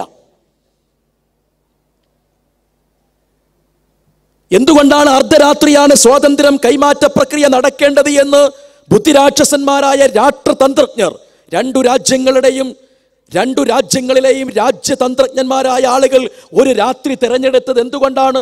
അവിടെ ഒരു വിശ്വാസമുണ്ടായിരുന്നു, അവിടെ ഒരു ചൂഷണത്തിൻ്റെ തലമുണ്ടായിരുന്നു. അവിടെ നിന്ന് ഇങ്ങോട്ട് കടന്നു വന്നു. മൈലുകളോളം ദീർഘമുള്ള ഡിഗ്രികൾ സ്വായത്തമാക്കിയിട്ടുള്ള ഇന്ത്യയിൽ അറിയപ്പെടുന്ന ശാസ്ത്രകാരന്മാർ ഇന്ത്യ സ്പേസിൽ ഇന്ന് ഏറ്റവും വലിയ അഭിമാന സ്തംഭമായി നിലനിൽക്കുകയാണ്. പക്ഷേ ശാസ്ത്രീയമായിട്ടുള്ള കണക്കുകെട്ടലുകളിലൂടെ സൂക്ഷ്മമായ അളവിൽ വ്യവസ്ഥാപിതത്വം പൂർണ്ണമായി ഉറപ്പുവരുത്തി കൃത്യതയെ എല്ലാ അർത്ഥത്തിലും ക്രമീകരിച്ചു വെച്ചിട്ട് ബഹിരാകാശ വിക്ഷേപണ യന്ത്രങ്ങൾ വിവിധ തരത്തിലുള്ള ഉപഗ്രഹങ്ങളായിട്ടോ മറ്റോ വിക്ഷേപണം ചെയ്യുന്നതിന് മുഹൂർത്തം നോക്കുന്നു. രാജ്യത്തിന്റെ അധിപന്മാരായ ആളുകൾ നഗ്നസ്വാമിമാരുടെ മുമ്പിൽ മോക്ഷത്തിന് വേണ്ടിയിട്ട് ക്യൂവിൽ നിൽക്കുന്നു. ഇന്ത്യയിൽ 700 ചില്ലാനത്തോളം ദൈവങ്ങളുണ്ട്, മനുഷ്യ ദൈവങ്ങൾ. ഇന്ത്യയിലെ ദൈവങ്ങളുടെ ഏറ്റവും വലിയ പ്രത്യേകത അവർ വോട്ടവകാശമുള്ള പൗരന്മാർ കൂടിയാണ്. ഒന്നുകൂടി തെളിച്ചു പറഞ്ഞാൽ ആധാർ കാർഡ് സ്വായത്തമാക്കിയ ദൈവങ്ങളാണ്. ഇന്ത്യയുടെ ഒരു പ്രത്യേകതയാണിത്. അത്തരത്തിൽ ആധാർ കാർഡ് സ്വായത്തമാക്കിയിട്ടുള്ള ദൈവങ്ങൾ അത്ഭുത കച്ചവടവുമായി ലോകത്ത് വരുന്നു. ഇന്ത്യയിൽ അറിയപ്പെടുന്ന ഇത്തരത്തിലുള്ള മനുഷ്യ ദൈവങ്ങളായി രംഗത്ത് വരുന്ന ഒരാളെ അന്വേഷിച്ചുകൊണ്ട് വിദേശ രാജ്യത്തു നിന്ന് ഒരാൾ കടന്നു വന്ന സമയത്ത് അവർ അവിടെ ഉണ്ടായിരുന്നില്ല. അദ്ദേഹം കടന്നു വന്ന രാജ്യത്തിലേക്ക് ഈ ദൈവം യാത്ര പോയിട്ടുണ്ട്. മാനസികമായ പ്രശ്നങ്ങളാലും രോഗം കൊണ്ടും ഇങ്ങനെ ഒരു പരിഹാരക്രിയ ഈ രാജ്യത്തുണ്ടെന്ന് മനസ്സിലാക്കിയിട്ടാണ് നമ്മുടെ രാജ്യത്തിലേക്ക് ആ രാജ്യത്തു നിന്ന് അദ്ദേഹം തിരിച്ചു വന്നത്. അന്വേഷിച്ചപ്പോൾ കിട്ടിയത് വിദഗ്ധ ചികിത്സയ്ക്ക് വേണ്ടി ഇവിടെ ഉണ്ടായിരുന്ന ദൈവം അദ്ദേഹത്തിന്റെ നാട്ടിലേക്ക് പോയി എന്നാണ്. ഇത് അന്ധവിശ്വാസമാണ്. വിദഗ്ധ ചികിത്സയ്ക്ക് വേണ്ടി തന്നെ സംരക്ഷിക്കേണ്ട, ലോകത്തിന് സംരക്ഷണം കൊടുക്കേണ്ടതോ വിശ്വാസികൾക്ക് സംരക്ഷണം കൊടുക്കേണ്ടതോ ആയിട്ടുള്ള ആൾ ദൈവങ്ങൾ, ആ ആൾ ദൈവങ്ങളെ സംരക്ഷിക്കേണ്ട കമാൻഡോകൾ തങ്ങളുടെ കയ്യിലുണ്ടായിരുന്ന തോക്കുപയോഗിച്ചുകൊണ്ട് നിറയൊഴിക്കുമെന്ന അവസ്ഥ വന്നപ്പോൾ അന്ന് ജീവിച്ചിരുന്ന മനുഷ്യ ദൈവം നിയമപാലകരുടെ സഹായം തേടി. ദൈവത്തിന്റെ സുരക്ഷ അപായത്തിലായപ്പോൾ അദ്ദേഹം നമ്പർ കറക്കിയിട്ട് നിയമപാലകരുടെ സംരക്ഷണം ആവശ്യപ്പെട്ടു. ഇന്ത്യയിൽ നടന്ന സംഭവങ്ങളാണ്. എത്രയെത്ര സംഭവങ്ങൾ! ഇത്തരത്തിലുള്ള അത്യന്തം അപകടകരമായ സംഭവം. കിം ജോൺസ് എന്ന് പറയുന്ന അന്ധവിശ്വാസങ്ങളെ മാത്രം ലോകത്ത് അവതരിപ്പിച്ചിട്ടുള്ള ഒരു വ്യക്തി ഉണ്ടായിരുന്നു. ഞാൻ അവസാനിപ്പിക്കേണ്ടതിന്റെ തൊട്ട് 5 മിനിറ്റ് മുമ്പ് എനിക്ക് എഴുത്ത് തന്നാൽ മതി. അത്യന്തം അപകടകരമായിട്ടുള്ള ഒരു സ്ഥലത്ത് അത്യന്തം അപകടകരമായിട്ടുള്ള അദ്ദേഹത്തിന്റെ വാദങ്ങൾ ലോകത്തിന് മുമ്പിൽ അവതരിപ്പിച്ചു. അദ്ദേഹം പറഞ്ഞത്, ആയിരക്കണക്കിന് ആളുകൾ കൂടിയിട്ടുള്ള ഒരു സദസ്സിൽ, ഒരു ഹാളിൽ അദ്ദേഹം പറഞ്ഞു, നിങ്ങൾക്ക് മോക്ഷം ലഭിക്കണമെങ്കിൽ, നിങ്ങൾക്ക് സെൽഫ് റിയലൈസേഷൻ ലഭിക്കണമെങ്കിൽ ഒരേ ഒരു വഴിയുള്ളൂ, നിങ്ങൾക്ക് ലഭ്യമായിട്ടുള്ള ജീവൻ നിങ്ങൾ നഷ്ടപ്പെടുത്തണം. ആ ജീവൻ നഷ്ടപ്പെടുത്താൻ വേണ്ടിയിട്ട് എന്താണ് അദ്ദേഹം മാർഗം കാണിച്ചു കൊടുത്തത്? നിങ്ങളെല്ലാവരും തന്നെ നിങ്ങളെപ്പോഴാണോ ആത്മസാക്ഷാത്കാരം കിട്ടണമെന്ന് ആഗ്രഹിക്കുന്നത്, ആ ആഗ്രഹിക്കുന്ന സമയത്ത് നിങ്ങൾ ആത്മഹത്യ ചെയ്താൽ മതി എന്ന്. 1000-ഓളം വരുന്ന ആ സദസ്സിൽ നിന്ന് 900-ഓളം വരുന്ന ആളുകൾ സയനൈഡ് ഗുളിക കഴിച്ച് ആത്മഹത്യ ചെയ്തു. അതിലേറ്റവും രസകരമായൊരു സംഭവം, ഈ ഗുളിക ആ ഹാളിൽ വിതരണം ചെയ്തത് ഇദ്ദേഹമായിരുന്നു എന്നാണ്. എന്ന് പറഞ്ഞാൽ മരിക്കാൻ വേണ്ടിയിട്ട് പൈസ കൊടുത്തിട്ട് ആത്മസാക്ഷാത്കാരം വാങ്ങി. ഈ സാക്ഷാത്കാരം അനുഭവിക്കാൻ ഈ ആള് രംഗത്ത് വേണ്ടേ? അയാൾ മരിച്ചിട്ടുണ്ട്. പക്ഷെ ഇതിനാളുകൾ സ്വീകരിക്കുന്നു, ഇതിനാളുകൾ ഉൾക്കൊള്ളുന്നു. ചൊവ്വ എന്ന് പറയുന്ന ദിവസത്തിന് ആളുകൾക്കിടയിൽ എന്തോ ഒരു ദോഷബാധ കടന്നു വരുന്നു, ദൃഷ്ടിദോഷമുണ്ടാകുന്നു. കേരളത്തിലെ മുസ്ലിം സമൂഹത്തിനിടയിൽ നിലനിന്നിരുന്ന അന്ധവിശ്വാസങ്ങൾ ഓരോന്നോരോന്ന് ഉദ്ഘാടകൻ സൂചിപ്പിക്കുകയുണ്ടായി.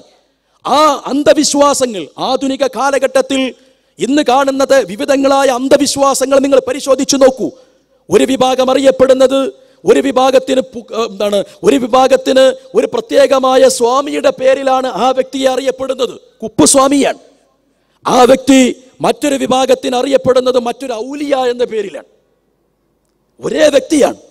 ഒരേ വ്യക്തിയുടെ നാണയത്തിന്റെ ഇരുവശങ്ങൾ മതവിശ്വാസികളുടെ മതവിശ്വാസം അനുസരിച്ച് കൊണ്ട് മാറ്റിപ്പിടിക്കുന്നതിന്റെ പേര് മോക്ഷമോ ആത്മീയതയോ വിശ്വാസമോ ആയി മാറുന്നു. പക്ഷെ ഇവിടെ മനുഷ്യന്റെ സാമാന്യ ബുദ്ധിയെ, യുക്തി ബോധത്തെ ഉപയോഗപ്പെടുത്താൻ തയ്യാറാകുന്നില്ല. പിതാവ് മകളുമായി ഇങ്ങനെ ഒരു പ്രശ്നപരിഹാരത്തിന് വേണ്ടി ഒരു വ്യക്തിയെ സമീപിച്ചു. അയാൾ പറഞ്ഞു, രക്തബന്ധമുള്ള ആള് കൂടെ നിന്നാൽ ചികിത്സ ശരിയാവില്ല. മലബാറിലാണ് ഈ സംഭവം നടന്നത്. പേരല്ലല്ലോ വിഷയം, വസ്തുതയാണല്ലോ. രക്തബന്ധമുള്ള ആളുകൾ കൂടെ നിന്നാൽ ശരിയാവില്ല. രക്തബന്ധമുള്ള ആൾ അകന്നു പോയിട്ടും പ്രശ്നം പരിഹരിച്ചില്ല. അദ്ദേഹം പറഞ്ഞു, വെളിച്ചമാണ് പ്രശ്നം, അതുകൊണ്ട് ഇരുട്ടറയിൽ ഇരുന്നു കൊണ്ട് മാത്രമേ ഇതിന്റെ കാരണം അന്വേഷിക്കാൻ പറ്റുകയുള്ളൂ എന്ന്. രക്തബന്ധമില്ലാത്ത ആളുകള്, രക്തബന്ധമുള്ള ആളുകളൊക്കെയും ദൂരത്തേക്ക് മാറുകയും അവർ രണ്ടുപേരും ഇരുട്ടറയിലേക്ക് മടങ്ങുകയും ചെയ്തു.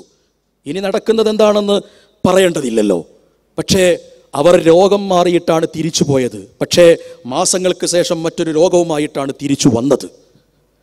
ഇതിന്റെ പേര് വിശ്വാസമാണ്.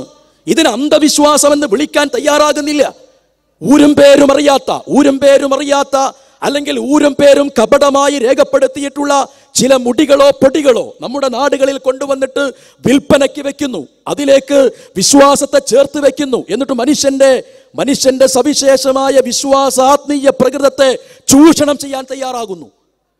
ഒരു ലോറിയിൽ മുഴുവനായി ഒരു പാറയുടെ കഷ്ണങ്ങൾ ഓരോന്നോരോന്ന് അടുക്കി വെച്ചിട്ട് നമ്മുടെയൊക്കെ വീടിനോ വികസന പ്രവർത്തനത്തിനോ വേണ്ടിയിട്ട് കൊണ്ടുവന്ന് തള്ളിയാൽ അവിടെ ആരും ക്യൂ നിൽക്കൂല. പക്ഷേ ഒരു പാറക്കല്ലിൽ നിന്ന് പുറത്തെടുക്കുന്ന ഒരു ചെറിയ കല്ലിന്റെ കൂടെ ഹഖീഖത്തിന്റെ കല്ല് എന്ന് പറഞ്ഞാൽ ആളുകൾ ക്യൂ നിൽക്കും. ഇത് അന്ധവിശ്വാസമാണ്. ഇങ്ങനെ ഓരോന്നോരോന്ന് വിശദീകരിക്കേണ്ടതുണ്ട്. സമയത്തിന്റെ പരിമിതി കൊണ്ട് ഞാൻ അങ്ങോട്ട് പോകുന്നില്ല. ഇവിടെ എന്താണ് സംഭവിക്കുന്നത്? മറ്റൊന്നുമല്ല. ഒന്ന്, വസ്തുവിന്റെ പ്രകൃതത്തെ തിരുത്തി എഴുതി. രണ്ടാമതായി, ലോകത്ത് അന്ധവിശ്വാസങ്ങളെ കൊണ്ടുവരാൻ വേണ്ടി ശ്രമിച്ചിട്ടുള്ള ഏതേതു കാലഘട്ടങ്ങളിലും ഏതേതു ചരിത്രങ്ങളിലും നമുക്ക് കാണാൻ കഴിയാവുന്നത് മനുഷ്യന്റെ സവിശേഷമായ അസ്തിത്വമായ ബുദ്ധിയെ മരവിപ്പിച്ച് നിർത്തുക എന്നതാണ്. മതമെന്ന് പറയുന്നത് ബുദ്ധിയെ പ്രോത്സാഹിപ്പിക്കുന്നതാണ്. വഹീദുദ്ദീൻ ഖാന്റെ റിലീജിയൻ ആൻഡ് വിസ്ഡം എന്ന് പറയുന്ന അതിസുന്ദരമായൊരു പുസ്തകമുണ്ട്. അതിസുന്ദരമായൊരു പുസ്തകം. മതത്തിന്റെ ഏറ്റവും വലിയ പ്രത്യേകത മനുഷ്യന്റെ ബുദ്ധിയെ അതേറ്റവും കൂടുതൽ ഉദ്ദീപിപ്പിക്കുന്നു എന്നതാണ്. പക്ഷെ മതത്തിന്റെ എല്ലാ ആശയങ്ങളെയും ബുദ്ധിയുടെ ത്രാസിലിട്ടുകൊണ്ട് തൂക്കിയെടുക്കാൻ കഴിയില്ല. കാരണം വിശ്വാസ കാര്യങ്ങളുണ്ട്. ആ വിശ്വാസ കാര്യങ്ങളിൽ തന്നെ അദൃശ്യ വിശ്വാസങ്ങളുണ്ട്. ചില വിശ്വാസങ്ങളെ ഒരു കാരണവശാലും മനുഷ്യന്റെ ബുദ്ധി കൊണ്ട് ഉപയോഗപ്പെടുത്തുവാനോ വിശദീകരിക്കാനോ കഴിയില്ല. അതുകൊണ്ടാണ് പണ്ഡിതന്മാർ മതത്തിന്റെ ആശയങ്ങളെ വിശദീകരിക്കുന്നിടത്ത് മാനബിയായ കാര്യങ്ങളും തഅബ്ബുദിയായ കാര്യങ്ങളും, പരമമായ ആരാധനാപരമായ കാര്യങ്ങളും അതേപോലെ തന്നെ ബുദ്ധിപരമായ വിഷയങ്ങളും എന്ന് രേഖപ്പെടുത്താനുള്ള കാരണം പ്രവാചകൻ സല്ലല്ലാഹു അലൈഹി വസല്ലമ കടന്നു വന്നു. അന്ധവിശ്വാസങ്ങളുടെ ആട്ടപ്പുരകൾ അതിശക്തമായി നിറഞ്ഞു തുളുമ്പി നിൽക്കുന്ന അറബ്യൻ സമൂഹത്തിലേക്കാണ് പ്രവാചകൻ കടന്നു വന്നത്. അതിനു മുമ്പുണ്ടായിരുന്ന പ്രവാചകന്മാരൊക്കെയും കടന്നു വന്നപ്പോഴും അവിടങ്ങളിൽ വിവിധ തരത്തിലുള്ള അന്ധവിശ്വാസങ്ങളുടെ കൊടികൾ ഉയർന്നു നിന്നിരുന്നു. അന്ധവിശ്വാസങ്ങളുടെ ആൾക്കൂട്ടങ്ങൾ താമസിക്കുന്ന ഇടങ്ങളിലേക്കാണ് പ്രവാചകന്മാർ കടന്നു വന്നത്. പക്ഷേ ആ പ്രവാചകന്മാർ കടന്നു വരുന്ന സമയത്തൊക്കെയും അവർ പ്രബോധിത വിഭാഗത്തോട് മതത്തിന്റെ സന്ദേശങ്ങളെ, പ്രവാചക ഉദ്ബോധനങ്ങളെ ഓരോന്നോരോന്ന് പരിചയപ്പെടുത്തിയപ്പോഴും അവർ പറഞ്ഞത് എന്തായിരുന്നു? വൈദാ ഖീല ലഹും ഇത്തബിഉ മാ അൻസലല്ലാഹ്, സിട്ടാവായ പടച്ച തമ്പുരാൻ അവതരിപ്പിച്ചിട്ടുള്ളതിലേക്ക് നിങ്ങൾ മടങ്ങണമെന്ന് പറഞ്ഞാൽ, അവരോട് പറഞ്ഞാൽ അവർ പറയും ഖാലൂ ബൽ നത്തബിഉ മാ അൽഫൈനാ അലൈഹി ആബാഉനാ, ഞങ്ങളുടെ പൂർവ്വപിതാക്കളായിട്ടുള്ള ആളുകൾ എങ്ങനെയാണോ ജീവിച്ചിട്ടുള്ളത് ആ മാർഗത്തെ മാത്രമേ ഞങ്ങൾ പിൻപറ്റുകയുള്ളൂ. എന്നിട്ട് ഖുർആൻ പറഞ്ഞു അവലൗ കാന ആബാഉഹും ലാ യഅഖിലൂന ശൈഅൻ വലാ യഹ്തദൂൻ, ആ പൂർവ്വപിതാക്കളായിട്ടുള്ള ആളുകൾ ഒന്നും അറിയാത്തവരെന്നർത്ഥത്തിലല്ല, ബുദ്ധിയില്ലാത്ത ആളുകളോ സന്മാർഗബാധ സ്വീകരിക്കാത്ത ആളുകളോ ആയിരുന്നാലും ശരി, അവർ ആ മാർഗമാണ് പിൻപറ്റുക എന്നത്. അഥവാ മനുഷ്യന്റെ ബുദ്ധിയെ എവിടെയാണോ പടിക്ക് പുറത്താക്കുന്നത് അവിടെ അന്ധവിശ്വാസങ്ങളായിരിക്കും കടന്നു വരിക. മനുഷ്യന്റെ ബുദ്ധിയെ, അതൊരു സാമാന്യ ബോധമാണ്. എ.പി. അബ്ദുൽ ഖാദർ മൗലവി പറയാറുള്ളത് പോലെ അതൊരു കോമൺ സെൻസാണ്. ആ കോമൺ സെൻസിനെ എവിടെയാണോ കുഴിച്ചു മൂടുന്നത് അവിടെയാണ് അന്ധവിശ്വാസങ്ങൾ കടന്നു വരിക. ആ അന്ധവിശ്വാസങ്ങൾ കൊണ്ടുവരാൻ വേണ്ടി ഈ കോമൺ സെൻസിനെ കുഴിച്ചു മൂടിയിട്ടാണ് തഖ്ലീദ് എന്ന് പറയുന്ന, അന്ധമായ അനുകരണം എന്ന് പറയുന്ന സിദ്ധാന്തം ലോകത്ത് അവതരിപ്പിച്ചത്. ആ സിദ്ധാന്തം അവതരിപ്പിക്കാൻ വേണ്ടി കടന്നു വന്നവരുടെ പേരാണ് പൗരോഹിത്യം എന്ന് പറയുന്നത്. പൗരോഹിത്യത്തിന്റെ കൂടപ്പിറപ്പ് തഖ്ലീദായിരിക്കും. വിശ്വാസത്തിന്റെ കൂടപ്പിറപ്പ് മനുഷ്യന്റെ ബുദ്ധിയായിരിക്കും. കേരളത്തിലുണ്ടായിരുന്ന വിവിധങ്ങളായിട്ടുള്ള അന്ധവിശ്വാസങ്ങളുടെ പിന്നിൽ അല്ലേ, ചികിത്സാരംഗത്ത് നിലനിന്നിരുന്ന അന്ധവിശ്വാസങ്ങൾ, മനുഷ്യന്റെ ജനനം മുതൽ മരണം വരെ, വിവാഹം, ജനനം, മരണം, പ്രസവം, ജീവിതത്തിന്റെ വിവിധങ്ങളായ മാർഗങ്ങൾ ഓരോന്നോരോന്ന് പരിശോധിച്ചാൽ അവിടങ്ങളിലൊക്കെയും അന്ധവിശ്വാസങ്ങൾ മാത്രം നിറഞ്ഞു നിന്നിരുന്ന, കുറുകയാടിയിരുന്ന ഒരു സമൂഹത്തെയാണ് നവോത്ഥാന പ്രസ്ഥാനം തിരിച്ചു വിളിച്ചത്. പ്രവാചകൻ സല്ലല്ലാഹു അലൈഹി വസല്ലമ തിരിച്ചു വിളിച്ചത് എങ്ങനെ? വിജ്ഞാനത്തിന്റെ പ്രസരിപ്പോടെ, വൈചാരികമായ വിപ്ലവങ്ങളിലൂടെയാണ് വിശ്വാസത്തിന്റെ സത്യശുദ്ധമായ കൈവഴികളിലേക്ക് പ്രബോധിത വിഭാഗത്തെ പ്രവാചകന്മാരും നവോത്ഥാന പ്രസ്ഥാനവും കൊണ്ടുവന്നിട്ടുള്ളത് എന്ന കാര്യം കൃത്യമായി നമുക്ക് മനസ്സിലാക്കാൻ കഴിയും. രണ്ടാമത്തെ ഭാഗം, മനുഷ്യന്റെ സവിശേഷമായ അസ്തിത്വമായ സാമാന്യ ജ്ഞാനത്തെ, ബുദ്ധിയെ, യുക്തിവിചാരത്തെ അതിനെ കൃത്യമായി ഉപയോഗപ്പെടുത്തുക എന്നതാണ് അന്ധവിശ്വാസങ്ങളെ വിഭാടനം ചെയ്യുന്നതിൻ്റെ ഏറ്റവും പ്രധാനപ്പെട്ട വഴി എന്ന് പറയുന്നത്. പക്ഷെ അതിനെ മയക്കിക്കിടത്തുകയോ ഉറക്കിക്കിടത്തുകയോ പുറത്താക്കുകയോ ചെയ്യുക എന്നതാണ്. ഒ വി വിജയൻ്റെ ഒരു കുറിപ്പുണ്ട്. അദ്ദേഹം പറയുന്നത്, തെങ്ങിൽ കയറാൻ ഉപയോഗിക്കുന്ന തളപ്പ് തെങ്ങുകയറ്റക്കാരൻ്റെ കാല് കെട്ടിയിടാനുള്ള കയറായി മാറരുത്. യഥാർത്ഥത്തിൽ ഇന്ന് സംഭവിക്കുന്നത് ഇതാണ്. മനുഷ്യന് വളർച്ചയിലേക്ക് ചവിട്ടുപടിയായി കയറിപ്പോകേണ്ട മതത്തിൻ്റെ സത്യശുദ്ധമായിട്ടുള്ള സന്ദേശത്തെ അതേ മതവിശ്വാസികളുടെ കാല് കെട്ടിയിടാനുള്ള കയറായി, അന്ധവിശ്വാസത്തിൻ്റെ കരിപുരണ്ട കയറായി ഉപയോഗപ്പെടുത്തുകയാണ് ചെയ്തുകൊണ്ടിരിക്കുന്നത്. 1879 എഴുതപ്പെട്ടിട്ടുള്ള വാൽഹൗസിൻ്റെ ഇംഗ്ലീഷ് റൈറ്ററായിട്ടുള്ള വാൽഹൗസ് അദ്ദേഹത്തിൻ്റെ പുസ്തകത്തിൽ രേഖപ്പെടുത്തിയിട്ടുള്ളത് ഇന്ത്യയിൽ ഏറ്റവും കൂടുതൽ പിശാചുബാധയുടെ പ്രവർത്തനങ്ങൾ നിലനിന്നിരുന്നത് മലബാറിലായിരുന്നു എന്നതാണ്. വില്യം ലോഗന്റെ മലബാർ മാനുവലിൽ ഈ സംഭവം കൃത്യമായി വിശദീകരിച്ചിട്ടുണ്ട്. ഏറ്റവും കൂടുതൽ പിശാച് ബാധ ഏറ്റിട്ടുള്ള ആളുകൾ യാഥാർത്ഥ്യമല്ല, പക്ഷേ എല്ലാത്തിൻ്റെയും കാരണം ഇത്തരത്തിലുള്ള ശൈത്താന്മാരും ചേക്കുട്ടിപ്പാപ്പമാരും പിശാചുക്കളും അനുബന്ധരായിട്ടുള്ള സഹയാത്രികരുമാണ് എന്ന് പരിചയപ്പെടുത്തിയിട്ട് എല്ലാത്തിൻ്റെയും കാരണക്കാരൻ പിശാചിലേക്ക് ചേർത്ത് കെട്ടിയിട്ടുള്ള അപകടകരമായ അന്ധവിശ്വാസങ്ങളുടെ സ്ഥലമായിരുന്നു മലബാറും പരിസര ഭാഗവും എന്നത് മലബാർ മാനുവലിൽ കൃത്യമായി രേഖപ്പെടുത്തിയത് കാണാൻ കഴിയും. പക്ഷേ അവിടങ്ങളിൽ നിന്ന് എ.പി. അബ്ദുൽ ഖാദർ മൗലവി പറയുന്നത് പോലെ ചെകുത്താൻ കൂക്കുകൊണ്ട് ഇരമ്പിയാടിയിരുന്ന മലബാറിന്റെ ഇടവഴികളെ ഗ്രാമാന്തരങ്ങളെ തക്ബീർ ധ്വനികളിലൂടെ ഏകദൈവ വിശ്വാസത്തിന്റെ തൗഹീദിന്റെ അല്ലാഹു അക്ബറിന്റെ ശബ്ദം സമാനമായിട്ടുള്ള അവസ്ഥകളിലേക്ക് കൊണ്ടുവരാൻ വേണ്ടി പരിശ്രമിച്ചത് ഈ നവോത്ഥാന പ്രസ്ഥാനമായിരുന്നു എന്ന് കാണാൻ കഴിയും. ആതുര സേവന രംഗത്ത് വളരെ കൃത്യമായിട്ടുള്ള സമീപനം സ്വീകരിച്ചുകൊണ്ട് മുന്നോട്ട് പോകാൻ പറ്റാവുന്ന അവസ്ഥകൾ കൃത്യമായി നടക്കുകയുണ്ടായി. രണ്ടാമത്തെ ഭാഗം മനുഷ്യന്റെ ബുദ്ധിയാണ്. മൂന്നാമത്തേത് കൂടി പറഞ്ഞ് ഞാൻ അവസാനിപ്പിക്കാം. മൂന്നാമത്തേതെന്ന് പറഞ്ഞാൽ അതിൻ്റെ പ്രയോറിറ്റി അനുസരിച്ചല്ല, ഞാൻ എഴുതി വെച്ചതനുസരിച്ച് പറയാൻ. മൂന്നാമത്തേത് പ്രമാണമാണ്. പ്രമാണങ്ങൾ ഇന്ന് വിശുദ്ധ ഖുർആനും പ്രവാചകന്റെ തിരുചര്യയും വിശ്വാസികൾ എന്ന നിലക്ക് നമുക്ക് പരിചയപ്പെടാൻ കഴിയും. ദൈവികമായ വേദഗ്രന്ഥങ്ങളുടെ അനുയായികൾക്ക് ആ ദൈവികമായ വേദഗ്രന്ഥങ്ങൾ യഥാർത്ഥത്തിൽ ദൈവിക ഗ്രന്ഥം തന്നെയാണോ എന്ന് തിരിച്ചറിവ് നേടുമ്പോഴാണ് പ്രമാണങ്ങൾ ഏറ്റവും കൂടുതൽ പക്വമായി മനസ്സിലാക്കാൻ കഴിയുന്നത്. പക്ഷെ നമ്മുടെ നാട്ടിൽ നോക്കൂ നിങ്ങൾ, പ്രമാണങ്ങളെ ഉപയോഗപ്പെടുത്തുന്നത് എന്തിനാണ്? ഖുർആൻ എന്ന് പറയുന്നത് അത് മനുഷ്യന്റെ ജീവിതത്തിന് വെളിച്ചം കിട്ടാനുള്ളതാണ്.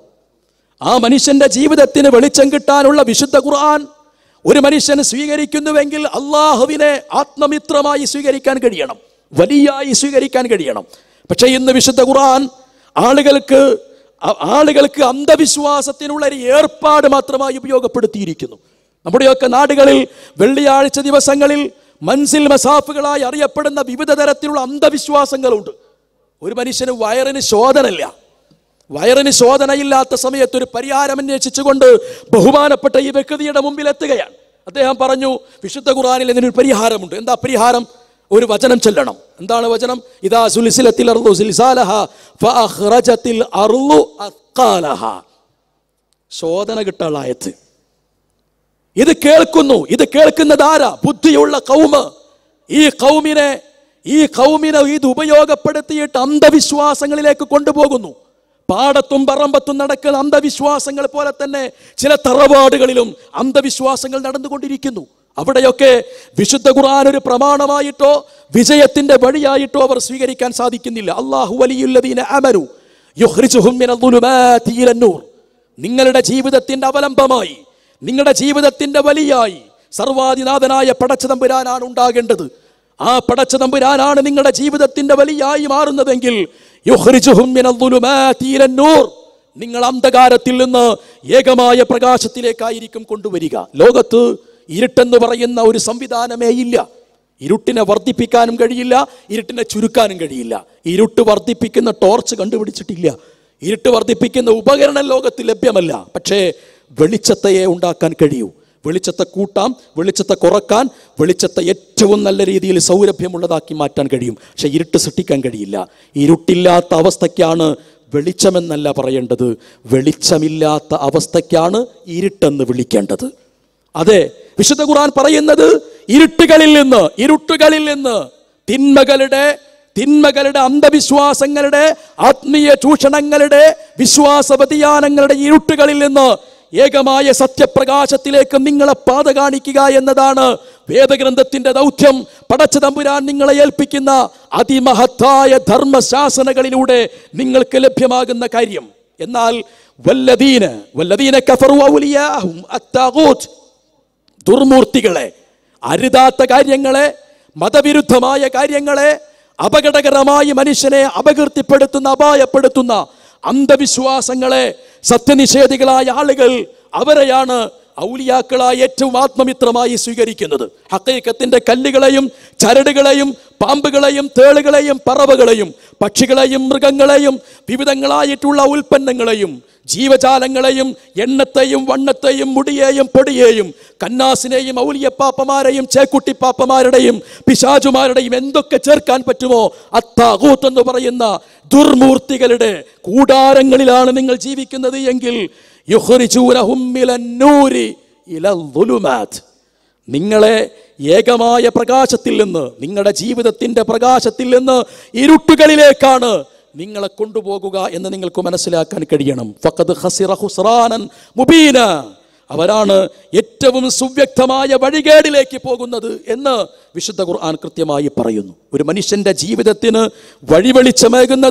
വെളിച്ചമേകുന്നത് യഥാർത്ഥത്തിൽ പ്രമാണങ്ങളാണ്. വിശുദ്ധ ഖുർആനിനെയും പ്രവാചകന്റെ തിരുചര്യയെയും പ്രമാണമായി അംഗീകരിക്കുന്ന ഒരു മനുഷ്യനെ സംബന്ധിച്ചിടത്തോളം ആ പ്രമാണത്തെ ജീവിതത്തിന്റെ വെളിച്ചത്തിനുള്ള മാർഗമായി ഉപയോഗപ്പെടുത്താൻ കഴിയുന്നുവെങ്കിൽ അവന് അന്ധവിശ്വാസങ്ങളെ ഒഴിവാക്കാൻ സാധിക്കും. അതുകൊണ്ട് ലോകത്ത് വിശുദ്ധ ഖുർആനിന്റെ പ്രകാശം സ്വീകരിക്കേണ്ടി വന്നപ്പോൾ ആ പ്രകാശം സ്വീകരിക്കുന്ന ഒരു സമൂഹത്തിന് എല്ലാവിധത്തിലുമുള്ള അന്ധവിശ്വാസങ്ങൾ ഒഴിവാക്കാൻ സാധിച്ചു. കേരളത്തിലോ അതുതന്നെയാണ് സംഭവിച്ചിട്ടുള്ളത്. ഞാൻ അവസാനിപ്പിക്കുന്നു. കേരളത്തിലും അതുതന്നെയാണ് സംഭവിച്ചിട്ടുള്ളത്. വിശുദ്ധ ഖുർആനിനെ ഉൾക്കൊള്ളാനുള്ളൊരു പാകതയിലായിരുന്നില്ല ഒരു സമൂഹം. പക്ഷേ ആ സമൂഹത്തെ വിശുദ്ധ ഖുർആനിന്റെ സന്ദേശത്തിലേക്ക് തിരിച്ചു വിളിക്കാൻ വേണ്ടി അശ്രാന്ത പരിശ്രമം നടത്തി നവോത്ഥാന പ്രസ്ഥാനം. ഫാത്തിഹയുടെ അർത്ഥം പോലും പഠിക്കുക എന്നത് പ്രത്യേകമായി സുന്നത്തോ നിർബന്ധമോ ഒന്നുമില്ലാതിരുന്ന ഒരു സമൂഹമായിരുന്നു ആ സമൂഹം എന്ന് പറയുന്നത്. നിങ്ങൾക്കറിയുമോ, മായൻകുട്ടി ഇളയ എന്ന് പറയുന്ന വ്യക്തി വിശുദ്ധ ഖുർആനിന് ആദ്യത്തെ മലയാള പരിഭാഷ എഴുതിയപ്പോൾ ആ പരിഭാഷ മുഴുവൻ എടുത്ത് കടലിൽ കൊണ്ടുപോയി മുക്കിയത് കേരളത്തിലെ മുസ്ലിം സമൂഹമായിരുന്നു. ഇരുട്ടറകളിൽ അന്ധവിശ്വാസത്തിന്റെ കൂടാരങ്ങളിൽ അഭിരമിച്ചിരുന്ന പൗരോഹിത്യം അതിന് ഏറ്റവും നല്ല സിദ്ധാന്തങ്ങളും പറഞ്ഞു കൊടുത്തു. എന്നിട്ട് വിശുദ്ധ ഖുർആനിന്റെ വെള്ളി വെളിച്ചത്തെ ദിവ്യപ്രകാശത്തെ മലയാളികളുടെ മനസ്സിലേക്ക് ഇരച്ചു കയറാൻ വേണ്ടിയിട്ടുള്ള പ്രബോധന പ്രവർത്തനങ്ങൾക്ക് നാന്ദി കുറിച്ച ദിവസം തന്നെയാണ് പരിഭാഷ എടുത്തുകൊണ്ട് കടലിൽ കൊണ്ടുപോയി താഴ്ത്തിയത്. അവിടെ നിന്നിങ്ങോട്ട് നവോത്ഥാന പ്രസ്ഥാനത്തിന്റെ കൈവഴികളിൽ ആ വിശുദ്ധ ഖുർആനിന്റെ പ്രചാരണ പ്രവർത്തനങ്ങൾ അതിശക്തമായി നിലനിന്നിട്ടുണ്ട്. ആ പ്രചാരണ പ്രവർത്തനങ്ങളിലൂടെ, പരിഭാഷകളിലൂടെ, സത്യസന്ദേശങ്ങളിലൂടെ തീർച്ചയായും ഒരു സമൂഹത്തിന്റെ അന്ധവിശ്വാസങ്ങളെ കൃത്യമായി വിഭാടനം ചെയ്യാൻ സാധ്യമാകുമെന്ന കാര്യത്തിൽ ഒരു സംശയവുമില്ല. അതുകൊണ്ട് പ്രിയപ്പെട്ടവരെ, ഇതിൻ്റെ പരിഹാരമാണ് നമ്മുടെ മുമ്പിൽ ഉണ്ടാകേണ്ടത്. കാരണങ്ങൾ നമ്മൾ പരിശോധിച്ചു. ആ കാരണങ്ങൾ എവിടെയാണോ ഉള്ളത്, ആ കാരണങ്ങളെ ബോധവൽക്കരിക്കാൻ ആവശ്യമായിട്ടുള്ള ശ്രമങ്ങൾ ശക്തമായി നമ്മൾ സ്വീകരിക്കാൻ തയ്യാറാകണം. അധ്യക്ഷൻ സൂചിപ്പിച്ചതുപോലെ ഏകദൈവ വിശ്വാസത്തിന്റെ സുന്ദരമായ സന്ദേശങ്ങളെ ഒരു സമൂഹത്തിലേക്ക് കൊണ്ടുവരുമ്പോൾ മാത്രമേ ആ സമൂഹത്തിന് മോക്ഷവും അന്ധവിശ്വാസങ്ങളിൽ നിന്ന് രക്ഷപ്പെടാൻ സാധിക്കുകയും ചെയ്യുകയുള്ളൂ. ഒരു മനുഷ്യന്റെ ജീവിതത്തിന് വെളിച്ചം പകരുന്നത് അവന്റെ അവലംബം ശരിയാകുമ്പോഴാണ്. ഖുർആൻ സൂചിപ്പിക്കുന്ന ഒരു സൂചനയുണ്ടല്ലോ, ഒരു തൊഴിലാളി, ആ തൊഴിലാളിക്ക് 2 മുതലാളിമാരുണ്ട്. ഈ 2 മുതലാളിമാരുണ്ടാകുമ്പോൾ ഇവർ 2 പേരും അങ്ങോട്ട് ഇങ്ങോട്ട് എന്ന് പറഞ്ഞ് കളിപ്പിക്കുന്ന ഒരു പാവയായി ഈ സാധു മാറുമ്പോൾ അവൻ്റെ ജീവിതത്തിൽ വല്ലാത്ത അസ്വസ്ഥതയുണ്ടാകും. ഒരു പെണ്ണിന് ഭർത്താക്കന്മാരുണ്ടാകുന്ന സമയത്ത് അവിടങ്ങളിൽ ഒരു തരത്തിലും സ്വസ്ഥത കൈവരികയില്ല എന്ന് ശിർക്കിനെ വ്യഭിചാരത്തിലേക്ക് സാക്ഷ്യപ്പെടുത്തി വിശുദ്ധ ഖുർആൻ സൂചിപ്പിക്കുന്നിടത്ത് നമുക്ക് വായിക്കാൻ കഴിയും. വിശുദ്ധ ഖുർആൻ പറയുന്നുണ്ട്, എങ്ങനെയാണ് ഈ രണ്ട് ഉദാഹരണങ്ങളും തുല്യമാവുക എന്നത്? ഒരു തൊഴിലാളിക്ക് ഒരു മുതലാളിയെ ഉണ്ടാകാൻ പാടുള്ളൂ. ഒരു സൃഷ്ടിക്ക് ഒരു സൃഷ്ടാവിനെയെ ആരാധിക്കാൻ പാടുള്ളൂ. ഒരു സൃഷ്ടി ഒരു സൃഷ്ടാവിൽ നിന്ന് വെളിച്ചം സ്വീകരിക്കുമ്പോഴാണ് അവൻ്റെ മനസ്സിന് നിർഭയത്വമുണ്ടാകുന്നത്, അവൻ്റെ മനസ്സിന് സമാധാനമുണ്ടാകുന്നത്, അവൻ്റെ മനസ്സിന് ആശ്വാസമുണ്ടാകുന്നത്. അതുകൊണ്ട് ഏകദൈവ വിശ്വാസത്തിൻ്റെ സുന്ദരമായ സന്ദേശങ്ങളെ നമ്മുടെ ജീവിതത്തിൻ്റെ ഏറ്റവും കനപ്പെട്ട ശബ്ദമായി മനസ്സിലാക്കി പ്രബോധനം നിർവഹിക്കാൻ നമുക്ക് സാധിക്കേണ്ടതുണ്ട്. ഒരു വേള അന്ധവിശ്വാസങ്ങൾ വിവിധങ്ങളായ പേരുകളിൽ ആധുനികവൽക്കരിക്കപ്പെട്ട പുതിയ പുതിയ പൊതിച്ചോറുകളിൽ ആളുകളുടെ മുമ്പാകെ കൊണ്ടുവന്ന് തള്ളുമ്പോൾ നാം കയ്യും കെട്ടി നോക്കി നിൽക്കരുത്. വസ്തുതകളായി തിരിച്ചറിഞ്ഞുകൊണ്ട് പ്രബോധന പ്രവർത്തനങ്ങൾ നിർവഹിക്കാൻ നമുക്ക് സാധ്യമാകേണ്ടതുണ്ട്. വജുനുബ്നി വബനി അൻ അബ്ദുൽ അസ്നാം എന്ന് ഇബ്രാഹിം നബി അലൈഹി സ്വലാത്തു വസ്സലാം പ്രാർത്ഥിച്ചില്ലേ? എൻ്റെ തലമുറയോട് ഞാൻ ചെയ്യേണ്ട ഏറ്റവും പ്രധാനപ്പെട്ട ദൗത്യമെന്ന് പറയുന്നത് ആ തലമുറയെ അന്ധവിശ്വാസങ്ങളിൽ നിന്ന്, വിശ്വാസ വ്യതിയാനങ്ങളുടെ ആദ്യാക്ഷരമായ ശിർക്കൻ വിശ്വാസങ്ങളിൽ നിന്ന് രക്ഷപ്പെടുത്തിയെടുക്കുക എന്നതാണ്. നവോത്ഥാന പ്രസ്ഥാനത്തിൻ്റെ ഉഗ്രപ്രതാപികളായിട്ടുള്ള ആളുകൾ അവരൊക്കെയും അതിമഹത്തായ ത്യാഗം സഹിച്ചുകൊണ്ട് ഈ പച്ച പരവതാനി, തൗഹീദിൻ്റെ സുന്ദരമായ പരവതാനിയെ പുതുതലമുറയ്ക്ക് കൃത്യമായി കാണിച്ചു തന്നിട്ടുണ്ട്. ഈ കാണിച്ചു തന്നിട്ടുള്ള പരവതാനി വിരിച്ചിട്ടുള്ള നമ്മൾ ഈ സന്ദേശത്തെ വരും തലമുറകളിലേക്ക് കാത്തുവെക്കേണ്ടവരാണ് എന്ന ബോധം ഒരിക്കലും നഷ്ടപ്പെട്ടു പോകരുത്. ഒരു വേള തൗഹീദി പ്രസ്ഥാനത്തിൻ്റെ വേദികളിൽ, സ്റ്റേജുകളിലും പേജുകളിലും അതിശക്തമായി നിറഞ്ഞു നിൽക്കുകയും പ്രബോധന പ്രവർത്തന രംഗത്ത് ശക്തമായി മുന്നേറുകയും ചെയ്തിട്ടുള്ള ആളുകൾ ഏകദൈവ വിശ്വാസ വിരുദ്ധമായിട്ടുള്ള രംഗങ്ങളിലേക്ക് അതേ പ്രമാണങ്ങൾ ഉപയോഗിച്ചുകൊണ്ട് മലക്കം മറിഞ്ഞത് നവോത്ഥാന പ്രസ്ഥാനത്തിൻ്റെ ചരിത്രത്തിൽ കാണാൻ കഴിയുന്നതാണ്. ഒരു വേള ശ്വാസോച്ഛ്വാസങ്ങൾ കൃത്യമായി ചേർന്നു വരാത്ത, ജീവിതത്തിൻ്റെ എല്ലാവിധ അല്ലലുകളും അലട്ടലുകളും ജീവിതത്തിലേക്ക് കയറി വരുന്ന വയോവൃദ്ധമായ രോഗാതുരമായ ഒരു സമയത്ത് രക്ഷിതാക്കളുടെ രക്ഷിതാക്കൾ മക്കളാകുന്നൊരു കാലമുണ്ട്. അങ്ങനെയല്ലേ ഇപ്പോൾ ഒരുപക്ഷെ രക്ഷിതാവായിട്ടുള്ളത് മക്കളുടെ പിതാവായിട്ടായിരിക്കും. എന്നാൽ പിതാവ് വയോവാർദ്ധക്യത്തിലേക്ക് വരുന്ന സമയത്ത് അവരുടെ രക്ഷിതാക്കൾ മക്കളായിരിക്കുമെന്ന് ഓർമ്മ വരണം. അങ്ങനെയുള്ള മക്കൾ എൻ്റെ ഉപ്പാക്ക് പിശാചുബാധയാണെന്ന് പറഞ്ഞ് അന്ധവിശ്വാസങ്ങളുടെ ആട്ടപ്പുരകളിലേക്ക് കൊണ്ടുപോവുകയില്ലെന്ന് പറയാൻ ഈ അവസ്ഥ പരിഹാരം കാണേണ്ടത് നമ്മളാണ് പരിഹാരം കാണേണ്ടത്. ഇല്ലെന്ന് പറയാൻ ഒരു പക്ഷേ നമുക്ക് വർഷങ്ങൾക്ക് മുമ്പ് സാധ്യമായിരുന്നുവെങ്കിൽ കാലത്തിന്റെ കറക്കങ്ങളിൽ, പ്രബോധന പ്രവർത്തനങ്ങളിൽ സംഭവിച്ചിട്ടുള്ള വിശ്വാസ വ്യതിയാനങ്ങളുടെ ചരിത്രത്തിൽ നിന്ന് പാഠം ഉൾക്കൊള്ളേണ്ടത് നവോത്ഥാന പ്രസ്ഥാനത്തിന്റെ ആളുകളാണ്. ആ നവോത്ഥാന പ്രസ്ഥാനത്തിന്റെ ആളുകൾ ഓരോ തരത്തിലും കാര്യങ്ങളെ ഗൗരവത്തിൽ മനസ്സിലാക്കേണ്ടതാണ്. ഇളകി നിൽക്കുന്ന ഒരു പലകയെ അടിച്ചുറപ്പിക്കേണ്ടത് ആണി ഉപയോഗിച്ചുകൊണ്ടാണ്. പക്ഷേ ആ ആണി അടിക്കുന്ന സമയത്ത് ആണിയുടെ വണ്ണം കൂടി പോവുകയോ അടിയുടെ ആഘാതം കൂടി പോവുകയോ ചെയ്താൽ പലക തവിട് പൊടിയാകുമെന്ന് തിരിച്ചറിയാൻ നവോത്ഥാന പ്രസ്ഥാനത്തിലെ ആളുകൾക്ക് കഴിയണം. അത് കഴിയാതിരിക്കുമ്പോൾ ആ ആണിയുമായി അവൻ ഉലകം ചുറ്റേണ്ടി വരും. ഇനിപക്ഷേ ലാ ഇലാഹ ഇല്ലല്ലാഹയുടെ സന്ദേശങ്ങൾ കൃത്യമായി മനസ്സിലാക്കി ഏകദൈവ വിശ്വാസത്തിന്റെ സത്യസന്ദേശത്തെ ഉൾക്കൊള്ളാൻ നമുക്ക് ഭാഗ്യമുണ്ടായത് മർഹൂം കെ ഉമർ മൗലവിയെ പോലെയുള്ള, മുഹമ്മദ് അബ്ദുറഹ്മാൻ സാഹിബിനെ പോലെയുള്ള, സീതി സാഹിബിനെ പോലെയുള്ള, വക്കം മൗലവിയെ പോലെയുള്ള, മുഹമ്മദ് അബ്ദുറഹ്മാൻ സാഹിബിനെ പോലെയുള്ള, മക്തി തങ്ങളെ പോലെയുള്ള, ഇങ്ങിപ്പുറത്ത് കെ പി മുഹമ്മദ് മൗലവിയെ പോലെയുള്ള, സയ്യിദ് മൗലവിയെ പോലെയുള്ള, മുഹമ്മദ് അമാനി മൗലവിയെ പോലെയുള്ള, കെ എം മൗലവിയെ പോലെയുള്ള ഇങ്ങനെ കുറെ ആളുകൾ നമ്മുടെ കൂട്ടത്തിൽ നിന്ന് മരണപ്പെട്ടു പോയിട്ടുണ്ട്. അവർ കൊണ്ട വെയിലാണ് നമ്മൾ അനുഭവിക്കുന്ന തണുപ്പ്. ഈ തണുപ്പത്തിരുന്ന് നമ്മൾ പരസ്പരം അങ്ങോട്ടും ഇങ്ങോട്ടും ഉപയോഗിക്കുന്ന പദപ്രയോഗങ്ങളിലൂടെ തൗഹീദി പ്രസ്ഥാനത്തിന്റെ ശോഭ മങ്ങിപ്പോവുകയില്ലെന്ന് ഉറപ്പ് വരുത്താൻ എനിക്കും നിങ്ങൾക്കും കഴിയണം. അതല്ലെങ്കിൽ എൻ്റെ ഖബറിലേക്ക് കൊണ്ടുപോകേണ്ടത് തൗഹീദിന്റെ തിളക്കമാർന്ന വിശ്വാസത്തോടൊപ്പം തന്നെ വിശ്വാസത്തോടൊപ്പം തന്നെ സംഭവിച്ചു പോയ അബദ്ധങ്ങളുടെ കൂമ്പാരച്ചാക്കുകളായിരിക്കുമെന്ന കാര്യവും നമ്മൾ വിസ്മരിച്ചു പോകരുത്.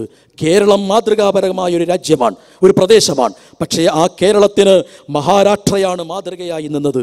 അന്ധവിശ്വാസങ്ങൾ അതിശക്തമായി നിലനിന്നിരുന്ന വിവിധ സംസ്ഥാനങ്ങളിൽ ഒരു സംസ്ഥാനമായിരുന്നു മഹാരാഷ്ട്ര. ആ മഹാരാഷ്ട്രയിൽ തപോൽക്കർ എന്ന് പറയുന്ന ഒരു വ്യക്തി ഉണ്ടായിരുന്നു. അദ്ദേഹം ആരെന്നറിയോ? മതവിശ്വാസിയല്ല. അദ്ദേഹം മതവിശ്വാസിയല്ലാത്ത തപോൽക്കർ എന്ന് പറയുന്ന വ്യക്തി 18 വർഷക്കാലത്തെ നീണ്ട പോരാട്ടത്തിനൊടുവിൽ അദ്ദേഹത്തെ കൊന്നുകളയുകയാണ് ചെയ്തത്. 2013 ആഗസ്റ്റ് 19 പൂനെയിൽ വെച്ച് തപോൽക്കർ എന്ന് പറയുന്ന വ്യക്തിയെ വധിച്ചു കളഞ്ഞു. അന്ധവിശ്വാസികൾ വധിച്ചു കളഞ്ഞു. അന്ധവിശ്വാസത്തിനെതിരെ ശക്തമായി പ്രവർത്തിച്ചിട്ടുള്ള തപോൽക്കർ മഹാരാഷ്ട്രയിൽ അന്ധവിശ്വാസ നിരോധന നിയമം കൊണ്ടുവരാൻ വേണ്ടിയിട്ട്, അന്ധവിശ്വാസ അനാചാര വിഭാടന ബില്ല് കൊണ്ടുവരാൻ വേണ്ടി ശക്തമായി പണിയെടുത്ത വ്യക്തിയായിരുന്നു. മതമില്ലാത്ത, പരലോക വിശ്വാസമില്ലാത്ത, ഏകദൈവ വിശ്വാസമില്ലാത്ത പച്ചയായ ഒരു മനുഷ്യൻ. 18 വർഷക്കാലമാണ് അദ്ദേഹം പോരാടിയത്. ആ 18 വർഷക്കാലത്തെ പോരാട്ടത്തിനൊടുവിൽ 16ഓളം ഇനങ്ങളിലായി മഹാരാഷ്ട്രയിൽ അന്ധവിശ്വാസ നിരോധന ബില്ല്, അന്ധവിശ്വാസ നിർമ്മാർജ്ജനത്തിന് ആവശ്യമായിട്ടുള്ള ബില്ല് സർക്കാർ കൊണ്ടുവരികയും 2013 ഡിസംബർ 18 അത് പാസാക്കിയെടുക്കുകയും ചെയ്തു. അവിടെ വിവിധങ്ങളായ അന്ധവിശ്വാസങ്ങൾക്ക് കൃത്യമായ നിയമത്തിന്റെ രക്ഷ കിട്ടുകയില്ല. ഇന്ന് പലപ്പോഴും ഒറ്റ വാക്ക് കൂടെ പറയാം, ഇന്ന് പലപ്പോഴും BPLന്റെയും APLന്റെയും പേരിൽ സാധുക്കളായ ആളുകൾ ക്യൂ നിന്നിട്ട് എൻ്റെ വരുമാനം തെളിയിക്കാൻ വേണ്ടിയിട്ട് കഷ്ടപ്പെടുക. പക്ഷേ കോടിക്കണക്കിന് രൂപയുടെ വരുമാനം ദൈവക്കച്ചവടം വഴി കരസ്ഥമാക്കിയിട്ടുള്ള ആളുകളെ ഇൻകം ടാക്സിൻ്റെ അക്ഷരങ്ങൾ പോലും പിടിക്കുന്നില്ല. സാധുവായ മനുഷ്യൻ ചോര നീരാക്കി പണിയെടുത്ത പ്രവാസ ലോകത്തിലെ പ്രയാസികളായിട്ടുള്ള ആളുകളെ ഇൻകം ടാക്സിൻ്റെ വലയെറിഞ്ഞ് പിടിക്കുന്നു. കാരണം അവരുടെ ജോലി ദൈവക്കച്ചവടമല്ലാത്തത് കൊണ്ട്, അന്ധവിശ്വാസ വിപണിയല്ലാത്തത് കൊണ്ട്, വിശ്വാസത്തെ കമ്പോളവൽക്കരിക്കാത്തത് കൊണ്ട്. ഇതിനൊക്കെ കൃത്യമായ തരത്തിലുള്ള നിയമത്തിൻ്റെ സാധുത ലഭിക്കുന്നു എന്നതാണ് പ്രശ്നം. അവിടെയാണ് ISM പോലെയുള്ള നവോത്ഥാന പ്രസ്ഥാനത്തിൻ്റെ വിഭജന വിഭാഗം കേരളത്തിലെ സർക്കാരുകളോട് പറഞ്ഞത് അന്ധവിശ്വാസത്തിനെതിരായിട്ടുള്ള കരട് ബില്ല് കൊണ്ടുവരാൻ വേണ്ടിയിട്ട് ശക്തമായ പ്രതിഷേധം നടത്തിയത്. അതൊരു ഭാഗത്തുണ്ട്. ബോധവൽക്കരണം ശക്തമാവുകയും അതോടൊപ്പം തന്നെ നിയമപരമായ രംഗങ്ങളിൽ ആ കാര്യങ്ങൾ ഉപയോഗപ്പെടുത്തുകയും ചെയ്യുമ്പോഴാണ് അന്ധവിശ്വാസങ്ങളെ നമുക്ക് ഒഴിവാക്കാൻ കഴിയുന്നത്. അസ്ഹാബുൽ കഹ്ഫിന്റെ സംഭവം നമുക്കറിയാം. വറബത്ന അലാ ഖുലൂബിഹിം, അവരുടെ ഹൃദയങ്ങൾ ഇരമ്പലുകൾ കണക്കെ അത്യന്തം അപകടകരമായി അസ്വസ്ഥപ്പെട്ടിരുന്നു. എന്തിനാ അസ്വസ്ഥപ്പെട്ടത്? ഈ സാധു പ്രസംഗം നിർത്തണില്ലല്ലോ എന്ന് വിചാരിച്ചിട്ടല്ല, മറിച്ചോ അസ്വസ്ഥപ്പെട്ടത് ഏകദൈവ വിശ്വാസത്തെ തകർക്കുന്ന സംവിധാനങ്ങൾ ഇവിടെ ഉണ്ടല്ലോ എന്ന് വിചാരിച്ചിട്ടാണ്. നമ്മളെക്കാൾ ബുദ്ധിയുള്ള, നമ്മളെക്കാൾ സാമ്പത്തിക ശേഷിയുള്ള, നമ്മളെക്കാൾ കഴിവുള്ള, നമ്മളെക്കാൾ പ്രതാപമില്ലാത്ത, എന്നാൽ നമ്മളെക്കാൾ സ്വാധീനങ്ങളുള്ള ആളുകൾ, വലിയ വലിയ ബുദ്ധിരാക്ഷസന്മാരായ ആളുകൾ അന്ധവിശ്വാസത്തെ നമ്മുടെ നാട്ടിലേക്ക് മെല്ലെ മെല്ലെ കൊണ്ടുവരാൻ വേണ്ടിയിട്ട് ശ്രമങ്ങൾ നടത്തുന്നു. ആ ശ്രമങ്ങൾ നടത്തുന്ന സമയത്ത് നമ്മൾ ഒരുപക്ഷെ നവോത്ഥാനത്തിന്റെ പോരാളികൾ എന്ന് പറഞ്ഞിട്ട് തിരയടങ്ങാൻ വേണ്ടി കാത്തു നിൽക്കുകയാണ്, തിരികൊളുത്താൻ വേണ്ടി ആഗ്രഹിച്ചിട്ട്. തിരയടങ്ങുകയില്ല തിരികൊളുത്താൻ നമ്മൾ തുടങ്ങുക.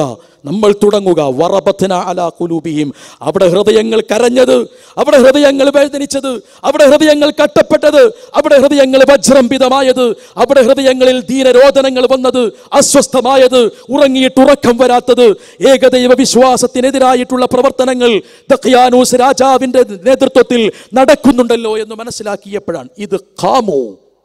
അവരെന്താ ചെയ്തത്? ഇത് ഖാമു. അവർ എഴുന്നേറ്റു നിന്നു, നിലപാടുകൾ കൃത്യമായി നിർവഹിച്ചു. ഫഖാലു, എന്നിട്ട് അവർ പ്രഖ്യാപിക്കുകയും ചെയ്തു. അതുകൊണ്ട് പ്രിയപ്പെട്ടവരെ, അന്ധവിശ്വാസങ്ങൾക്കെതിരെയുള്ള നവോത്ഥാന പോരാട്ടം നിർവഹിക്കേണ്ടത് ഒരു സംഘടനയല്ല, ഓരോ വ്യക്തികളുമാണ്. നമ്മളായ ഓരോ വ്യക്തികളെയും ഏൽപ്പിച്ചിട്ടുള്ള നവോത്ഥാനത്തിൻ്റെ ഏറ്റവും നല്ല പ്രവർത്തനമാണ് നാം നിർവഹിക്കേണ്ടത്. നമ്മുടെ വീടുകളിലേക്ക്, നമ്മുടെ പരിസരങ്ങളിലേക്ക്, നമ്മുടെ സുഹൃബന്ധങ്ങളിലേക്ക്, നമ്മുടെ പരിചയങ്ങളിലേക്ക് ഈ സന്ദേശത്തെ നമ്മൾ ശക്തമായി പ്രസരിപ്പിക്കുക. അങ്ങനെ പ്രസരിപ്പിക്കുകയും പ്രബോധനം ചെയ്യുകയും ചെയ്ത് തൗഹീദിൻ്റെ ഏറ്റവും ശക്തമായ സന്ദേശങ്ങൾ ജനങ്ങളിലേക്ക് കൊടുക്കുമ്പോൾ മനസ്സിന് ലഭിക്കുന്ന വല്ലാത്തൊരാനന്ദമുണ്ട്. ആ ആനന്ദമാണ് അള്ളാഹുവിൻ്റെ ദിവ്യമായ സഹായമായി നമ്മളിലേക്ക് വരുന്നത്. അസ്ഹാബുൽ കഹ്ഫിന്റെ ജനസമൂഹത്തെ പ്രകൃതിയുടെ നിയമങ്ങൾക്കെതിരായി പോലും പടച്ചവൻ സംരക്ഷിച്ചിട്ടുണ്ട്. ഇബ്രാഹിം നബി തീക്കുണ്ടാരത്തിലേക്ക് വലിച്ചെറിഞ്ഞപ്പോൾ പ്രകൃതിയുടെ വ്യവസ്ഥ പോലും തെറ്റിച്ചിട്ടാണ് പടച്ചതമ്പുരാൻ ഇബ്രാഹിം നബിക്ക് കാവൽ നൽകിയത്. ഓരോരോ ഇലയനക്കങ്ങളിലൂടെ പ്രവാചകൻ സല്ലല്ലാഹു അലൈഹി വസല്ലമയെ അപായപ്പെടുത്താൻ വേണ്ടി ശ്രമിക്കുമ്പോൾ അമാനുഷികതകളിലൂടെയാണ് പ്രവാചകന് വിജയത്തിന്റെ ഗിരിശൃംഖങ്ങളിലേക്ക് നടന്നു പോകാൻ സൗകര്യപ്പെടുത്തിയിട്ടുള്ളത്. അതെ, ലാ ഇലാഹ ഇല്ലല്ലാഹ് നെഞ്ചോട് ചേർത്തിട്ടുള്ള ഏതൊരു വ്യക്തിയെയും ദൗത്യ നിർവഹണത്തിൽ അതിശക്തമായി മുന്നോട്ട് പോകുന്നുവെങ്കിൽ പടച്ചവന്റെ കാവൽ അവനുണ്ടായിരിക്കും. ആ കാവൽ ലഭിക്കുന്ന ഹൃദയം സമാധാനവും നിർഭയത്വവുമുള്ള ഹൃദയമായിരിക്കും. അതെ, യാ അയ്യത്തുഹൻ നഫ്സുൽ മുത്മഇന്ന ഇർജഇ ഇലാ റബ്ബികി റാദിയതൻ മർദിയ.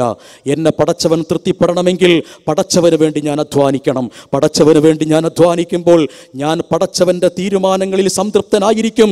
എൻ്റെ കർമ്മങ്ങളിൽ അള്ളാഹുവും സംതൃപ്തനായിരിക്കും. സംതൃപ്തനും സംപ്രീതനുമായി പോകുമ്പോഴാണ് മനസ്സിന് സമാധാനമുണ്ടാകുന്നത്. ആ സമാധാനം മുത്മഇന്നയായ സമാധാനത്തിൻ്റെ ഹൃദയമായി നമ്മൾ തിരിച്ചു പോകുമ്പോൾ ഇർജഇ ഇലാ റബ്ബികി റാദിയതൻ മർദിയ ഫദ്ഖുലി ഫീ ഇബാദി ഫദ്ഖുലി ജന്നതി. എൻ്റെ അടിമകളെ വിളിച്ച് മാലാഖമാരോട് ഹർഷാരവ പുളകിതരായി പടച്ചതമ്പുരാൻ കൽപ്പിക്കും, ഈ സമാധാനത്തിൻ്റെ ഗേഹത്തിലേക്ക്, സ്വർഗീയ ആരാമങ്ങളിലേക്ക് എൻ്റെ തൗഹീദിൻ്റെ പോരാളിയെ നീ കൊണ്ടുപോകണേ എന്ന്. അങ്ങനെ തൗഹീദിൻ്റെ പോരാളികൾ ഒരുക്കി വെച്ചിട്ടുള്ള ജന്നാത്തുൽ ഫിർദൗസ് ലഭിക്കുന്ന ത്യാഗോജ്ജലമായ പ്രവർത്തനങ്ങൾ നിർവഹിക്കുന്ന വിശ്വാസികളിൽ അള്ളാഹു നമ്മയെവരെയും ഉൾപ്പെടുത്തി അനുഗ്രഹിക്കുമാറാകട്ടെ. എത്ര കരിപുരണ്ട കറുത്ത കട്ടകളാണ് ശിർക്കൻ വിശ്വാസത്തിൻ്റെയും അന്ധവിശ്വാസത്തിൻ്റെതുമായി മുന്നിലുള്ളത് എങ്കിലും വിശ്വാസത്തിൻ്റെ തെളിഞ്ഞ ശോഭ കൊണ്ട് അവയെല്ലാം അലിയിച്ച് കളയുന്ന വിശ്വാസ വിപ്ലവം നിർവഹിക്കാൻ സർവാധിനാഥനായ പടച്ചതമ്പുരാൻ നമുക്ക് കരുത്ത് പ്രദാനം ചെയ്യുമാറാകട്ടെ.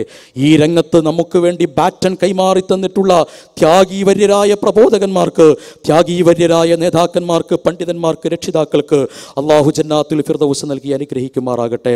റബ്ബനാ ആതിനാ ഫിദ്ദുനിയ ഹസന വഫിൽ ആഖിറതി ഹസനതൻ വഖിനാ അദാബന്നാർ. റബ്ബനാ ലാ തുസിഗ ഖുലൂബനാ ബഅദ ഇദ് ഹദൈതനാ വഹബ് ലനാ മിൻ ലദുൻക റഹ്മ ഇന്നക അൻതൽ വഹാബ്. സുബ്ഹാനക റബ്ബിൽ ഇസ്സതി അമ്മാ യസിഫൂൻ വസലാമുൻ അലൽ മുർസലീൻ വൽഹംദുലില്ലാഹി റബ്ബിൽ ആലമീൻ. അസ്സലാമു അലൈക്കും വറഹ്മത്തുള്ളാഹി.